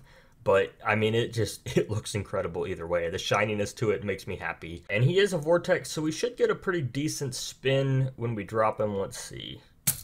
Alright, kind of good, kind of good. And Percival here has a lot of manual parts. So, first off, the feet need to pop open, like so. Right? Feet, and then in the back there's this little tail, which some people like to use completely propped up, like so. I kind of like to have mine a little bit flatter. It just feels better to me. He's on the magnet. And then, so with all Percival, like, they've always got these little horns, and they don't really pop out that much. Like, it's very subtle, but you can do that if you want. And then he's also got arms, so these arms come out right here as well. And so now you've kind of got the full effect, which is a lot harder to get than you think because it's got so many pieces. As you can see, mine still got the G power covered. I believe it is 540 Gs. This is a Japanese exclusive Bakugan, so they tend to be a little bit weaker over on the other side of the ocean. So yeah, but I mean, he's so awesome. Let me go ahead and pull him over here while I talk about him. So compared to the show, we have some different colors. Of course, you know, the feet and like the little like wing pieces are black in the show, but here we've got them silver.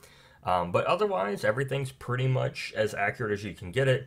Knight Percival evolves from getting the power from the Guardian Bakugan, as we saw in the first season as well. They come back for the second season and, you know, evolve all of the Brawlers Bakugan, and we get Knight Percival, who is a really, really sick upgrade. Like, he's really cool, and just the fact that he's Vortex too is really awesome. I like that spinning mechanic. Even though it's not useful in battling, it's just a really cool mechanic to have, and really just completes his character, I think. And like, even his like actual monster form, like, he's got this shield and this like dark saber. It's so cool. I really like it. And just his whole attitude and stuff. Like, Percival was super strong and like one of my favorite characters in New Vestroia, and honestly this is one of my favorite Bakugan overall. Like, the design on it is peak Bakugan. Like, New Vestroia did it really well. They upgraded from season 1 where season 1 was lacking, and they did an amazing job. And so let's go ahead and close this Percival. I don't like to touch this one too much because he's so rare, and he is actually kind of flimsy. Like, he's not like crazy bad, but I don't like all these small pieces. So let's go ahead and close the feet here. So feet close, and we'll close this tail like so. And then this is the best way I found to do it. So we flip these pieces back right here. So pieces go back. These gauntlet pieces go in. Well, let's go ahead and close these hand pieces first. Then the gauntlet pieces go in. And then we close the head. And then we shut these wing pieces. And it's kind of like all at once. And I just kind of mush him because he does like to pop open. Yeah. Yep, see, he's trying. I can't ever really keep him closed. You gonna stay closed, Percival? No, he really likes the audience, I guess. Oh, okay. Let's try this one more time. Are we good? Are you gonna cooperate? Okay. And that was how you close Knight Percival.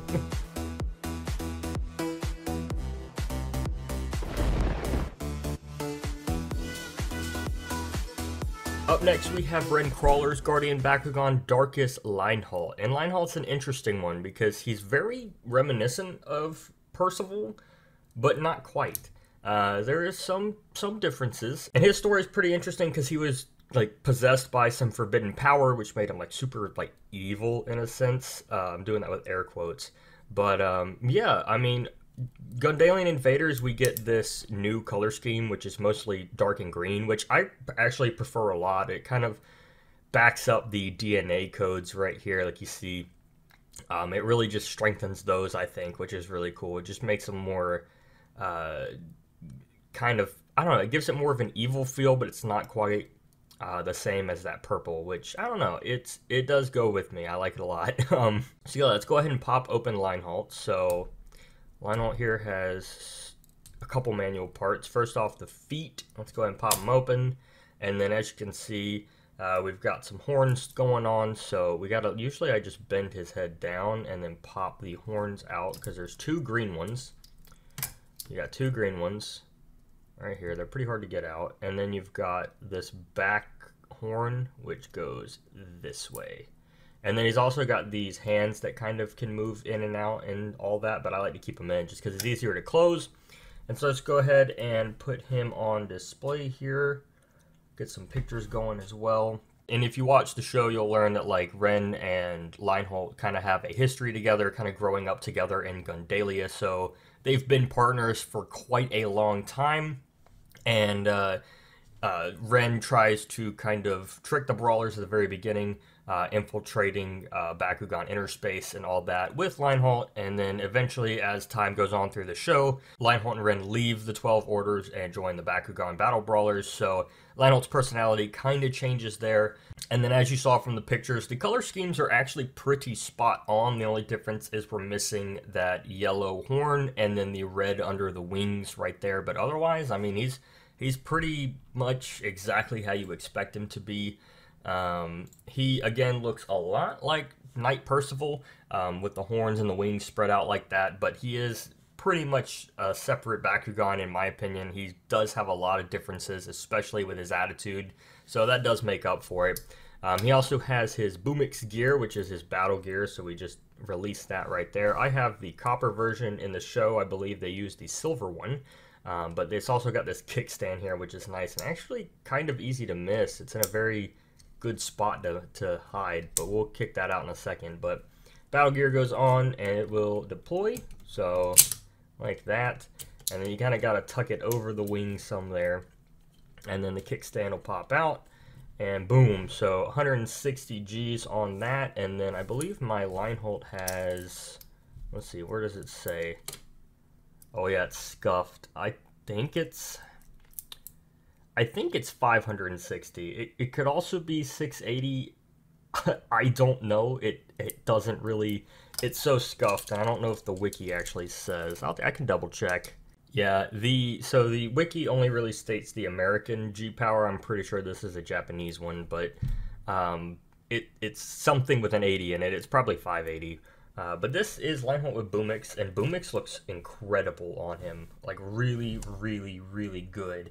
I'm a huge fan of this as a battle gear. It really actually, like, Lionholt is one of the very few Bakugan that can look good and not flat without his battle gear, but when he does put it on, it definitely makes him look better. And I'll go ahead and put up some pictures there, just so you can see really quickly. But the Boomix gear is really cool. It's almost like it's just a giant cannon, really. In the show, it looks good as well. It's just an overall really good piece to have, I think. And it completes Lionholt. Like, if you like Lionholt, it's pretty sick. And I'm pretty sure you see it in, like, the first episode or so. So, I mean, that's just, you know, kind of a plus.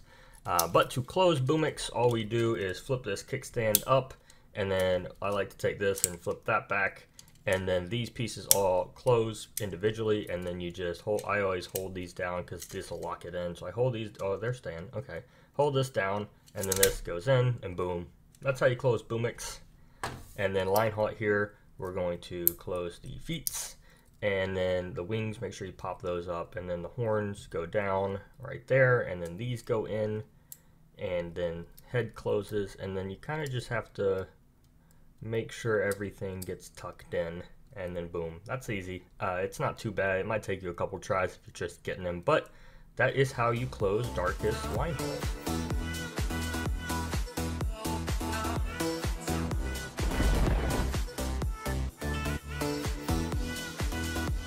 Alright, up next we have Darkus Infinity Helios. We're finally on to Mectanium Surge Arc 1. I've done quite an extensive review on this Bakugan. I've done an extensive review on all the Helios, but nonetheless he is a good Darkus Bakugan, so he is in this video.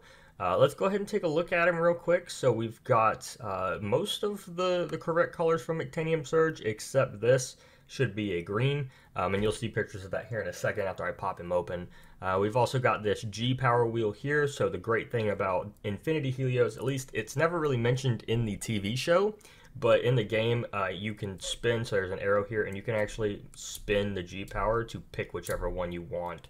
So I had mine set on the strongest, but there's, 500, 560, 620, 680, 380, 440, and then back to 500. So you have a lot of options there. This one's also not the die-cast version. It's just a plastic one. But I believe the American versions were die-cast, which is pretty cool. And so let's go ahead and pop Helios open. So boom, and then you got to flip his head out here. So that's one manual part that normally doesn't flip. And then his feet come out like this. So the feet pop, and then they also have more feet here. And then I always just place them on the ground and flatten them out. But otherwise, he is, that's it. That's all Helios is. He's a little bit more complicated than the other evolutions, but still really cool. And I think it's interesting in the show, I've talked about this before, but like, he goes from Pyrus to Darkus, which is significant. And he says something along the lines of like, can a Bakugan change or whatever like that, which is pretty cool. Because he just, in order to get stronger, he went to Darkus, which is interesting. And then of course you've also got Mutant Helios here, which in the show they can combine and form different mutants. I've done extensive reviews on Mutant Helios and the other mutants, but this is a custom painted one I have in case you were curious, right here. So pretty awesome. But yeah, they do mutate and stuff, so I figured I'd throw him in there just for a quick mention. But let's go ahead and talk about him. So as you can see here, they're relatively similar in terms of like imaging, but yeah, he is totally the same Bakugan besides from that green. And then of course his spinning wheel, like you see the spinning wheel up there, but it's not exactly like G power or anything, it's just kind of there. The amount of power this Bakugan has, like I've said it before in a video, but if Drago didn't have his like, Infinity Core or like just plot armor, this would be the strongest Bakugan in the game. Hands down, Helios would be it. And I'll hold myself to that, like that he is the strongest Bakugan. And so here is Helios's Baku Nano, which is Boombaplode, and it pops open just like this. There's a little tab, and you pop that, and then boom, it's completely open. It's got 80 Gs right there, which is the anime accurate, like silver version of it. And it's very different from the one that's in the show. But the way I put it on is like this. So Helios has a bunch of different like holes for Nano. There's one there on the tail and then two on both arms. So he's got a lot. I've been putting mine on like this on the back. I'm not sure how accurate that is because there's not really a real answer, but this is how I've seen most people do it. And I'll go ahead and pull up pictures here just so you can take a look at the differences. Obviously the one in the show is incredible. I think it's one of the best looking Baku Nano we have, especially when it's on Helios. It looks like a giant like, cannon. Like there's a ton of different stuff on it. There's a ton of different guns on it. There's like 5 guns and then there's the one on the top. So I guess if you can kind of imagine this is 2 and this is 2 and this is the one on top, maybe you can kind of like, I don't know. It's iffy, but it's close enough. But yeah, Helios just super awesome. Love this Bakugan, especially just in the show, he was incredible. And so to close the Nano, I shut this, and then it just wraps all the way around and closes together. Very easy. Helios, on the other hand, gets a little complicated, so I shut the feet, and then I fold those up. And then the head and everything is just complicated. You have to fiddle with it. So the head rolls back, okay, and then fold all that in. So the head goes in, and then the arms go up, and then it's just I don't know. There's not a great way to do it, but then I just kind of just shut everything as much as I can, and eventually it will all go into place. It's just got to be positioned just right. Like that tail and stuff will catch, the handle catch, and then eventually if you just play with it enough, you'll get it to close. And that is Darkus Infinity Helios.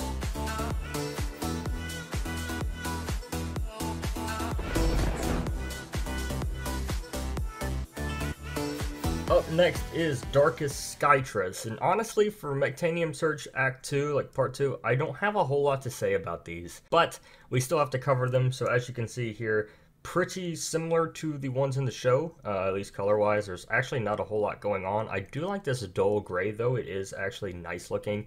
The Bakugan, these feel really high quality, which is something I didn't expect. They actually feel pretty like good in my hand. But yeah, like I said, not a whole lot going on. Let's go ahead and pop them open because there are a ton of manual parts. These are Sky Raiders, so they are going to like bounce up into the sky. Oh, he actually didn't jump. Oh, hang on. Oh, there we go. Okay, really weird. I don't know why he didn't jump, but yeah, here we go. So Skytress has obviously a whole slew of manual parts, and then even more just to connect to Magma Fury. But we're going to start with the tail here, so these tail pieces pop out, and then most of the other stuff is just in the wings. So we've got a little piece here that pops out, and then this wing comes out, and then same on the other side here. And that is most of Skytress. As you can see there, 930 Gs, very strong Bakugan. The head can like move like this, like if you want it to go down and stuff, you have that. But otherwise, like that's pretty much Skytress, and I'll go ahead and pull up pictures here so you can see some similarities. But like honestly, the colors are spot on for the most part. You've got those yellow dots. You're missing a little bit of silver. Like there could be silver right here and there, but otherwise just the same. And then Skytress in the show, man, he looked, let's just be honest, he looked ugly. Like this dude, like I don't even know what they're trying to get at. This guy is freaky. And like when he came into the show, I was like, whoa, what the heck is that? But they trained, so Obris and Skytress, I'm speaking about them as if they're both together. They were Jakor's apprentices, and so they got to like, you got to see them train, and like the only really significant thing they did in the show was infiltrate Wise Man's like cave and get some info on that, and that's honestly it. All right, and so to close Skytress, it's actually kind of complicated. So Sky Raiders like to fight when you're trying to close them. So close up all the different manual bits, so all the wing pieces, and then I always close the tail like that, and then the head goes back, and then I just shut the feet and then close the wings on both sides, and that usually keeps them together. And that's how you close Darkus Skytress.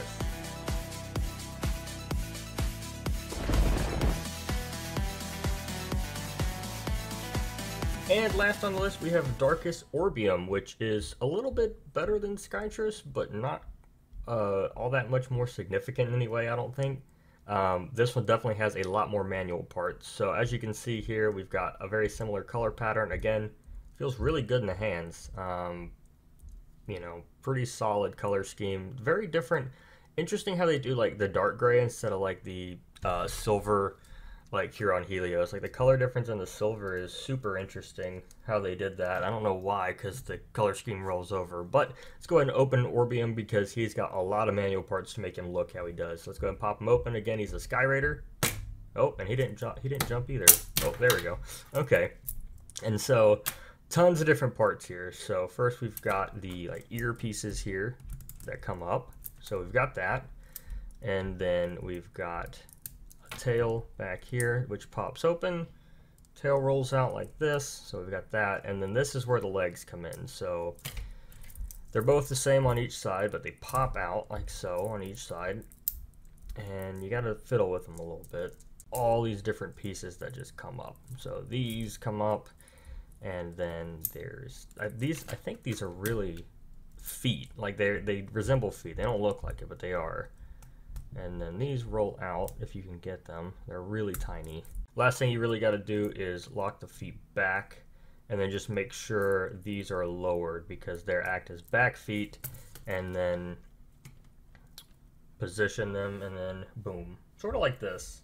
It's actually not too bad, and it does make it look a lot better than having them like lay flat.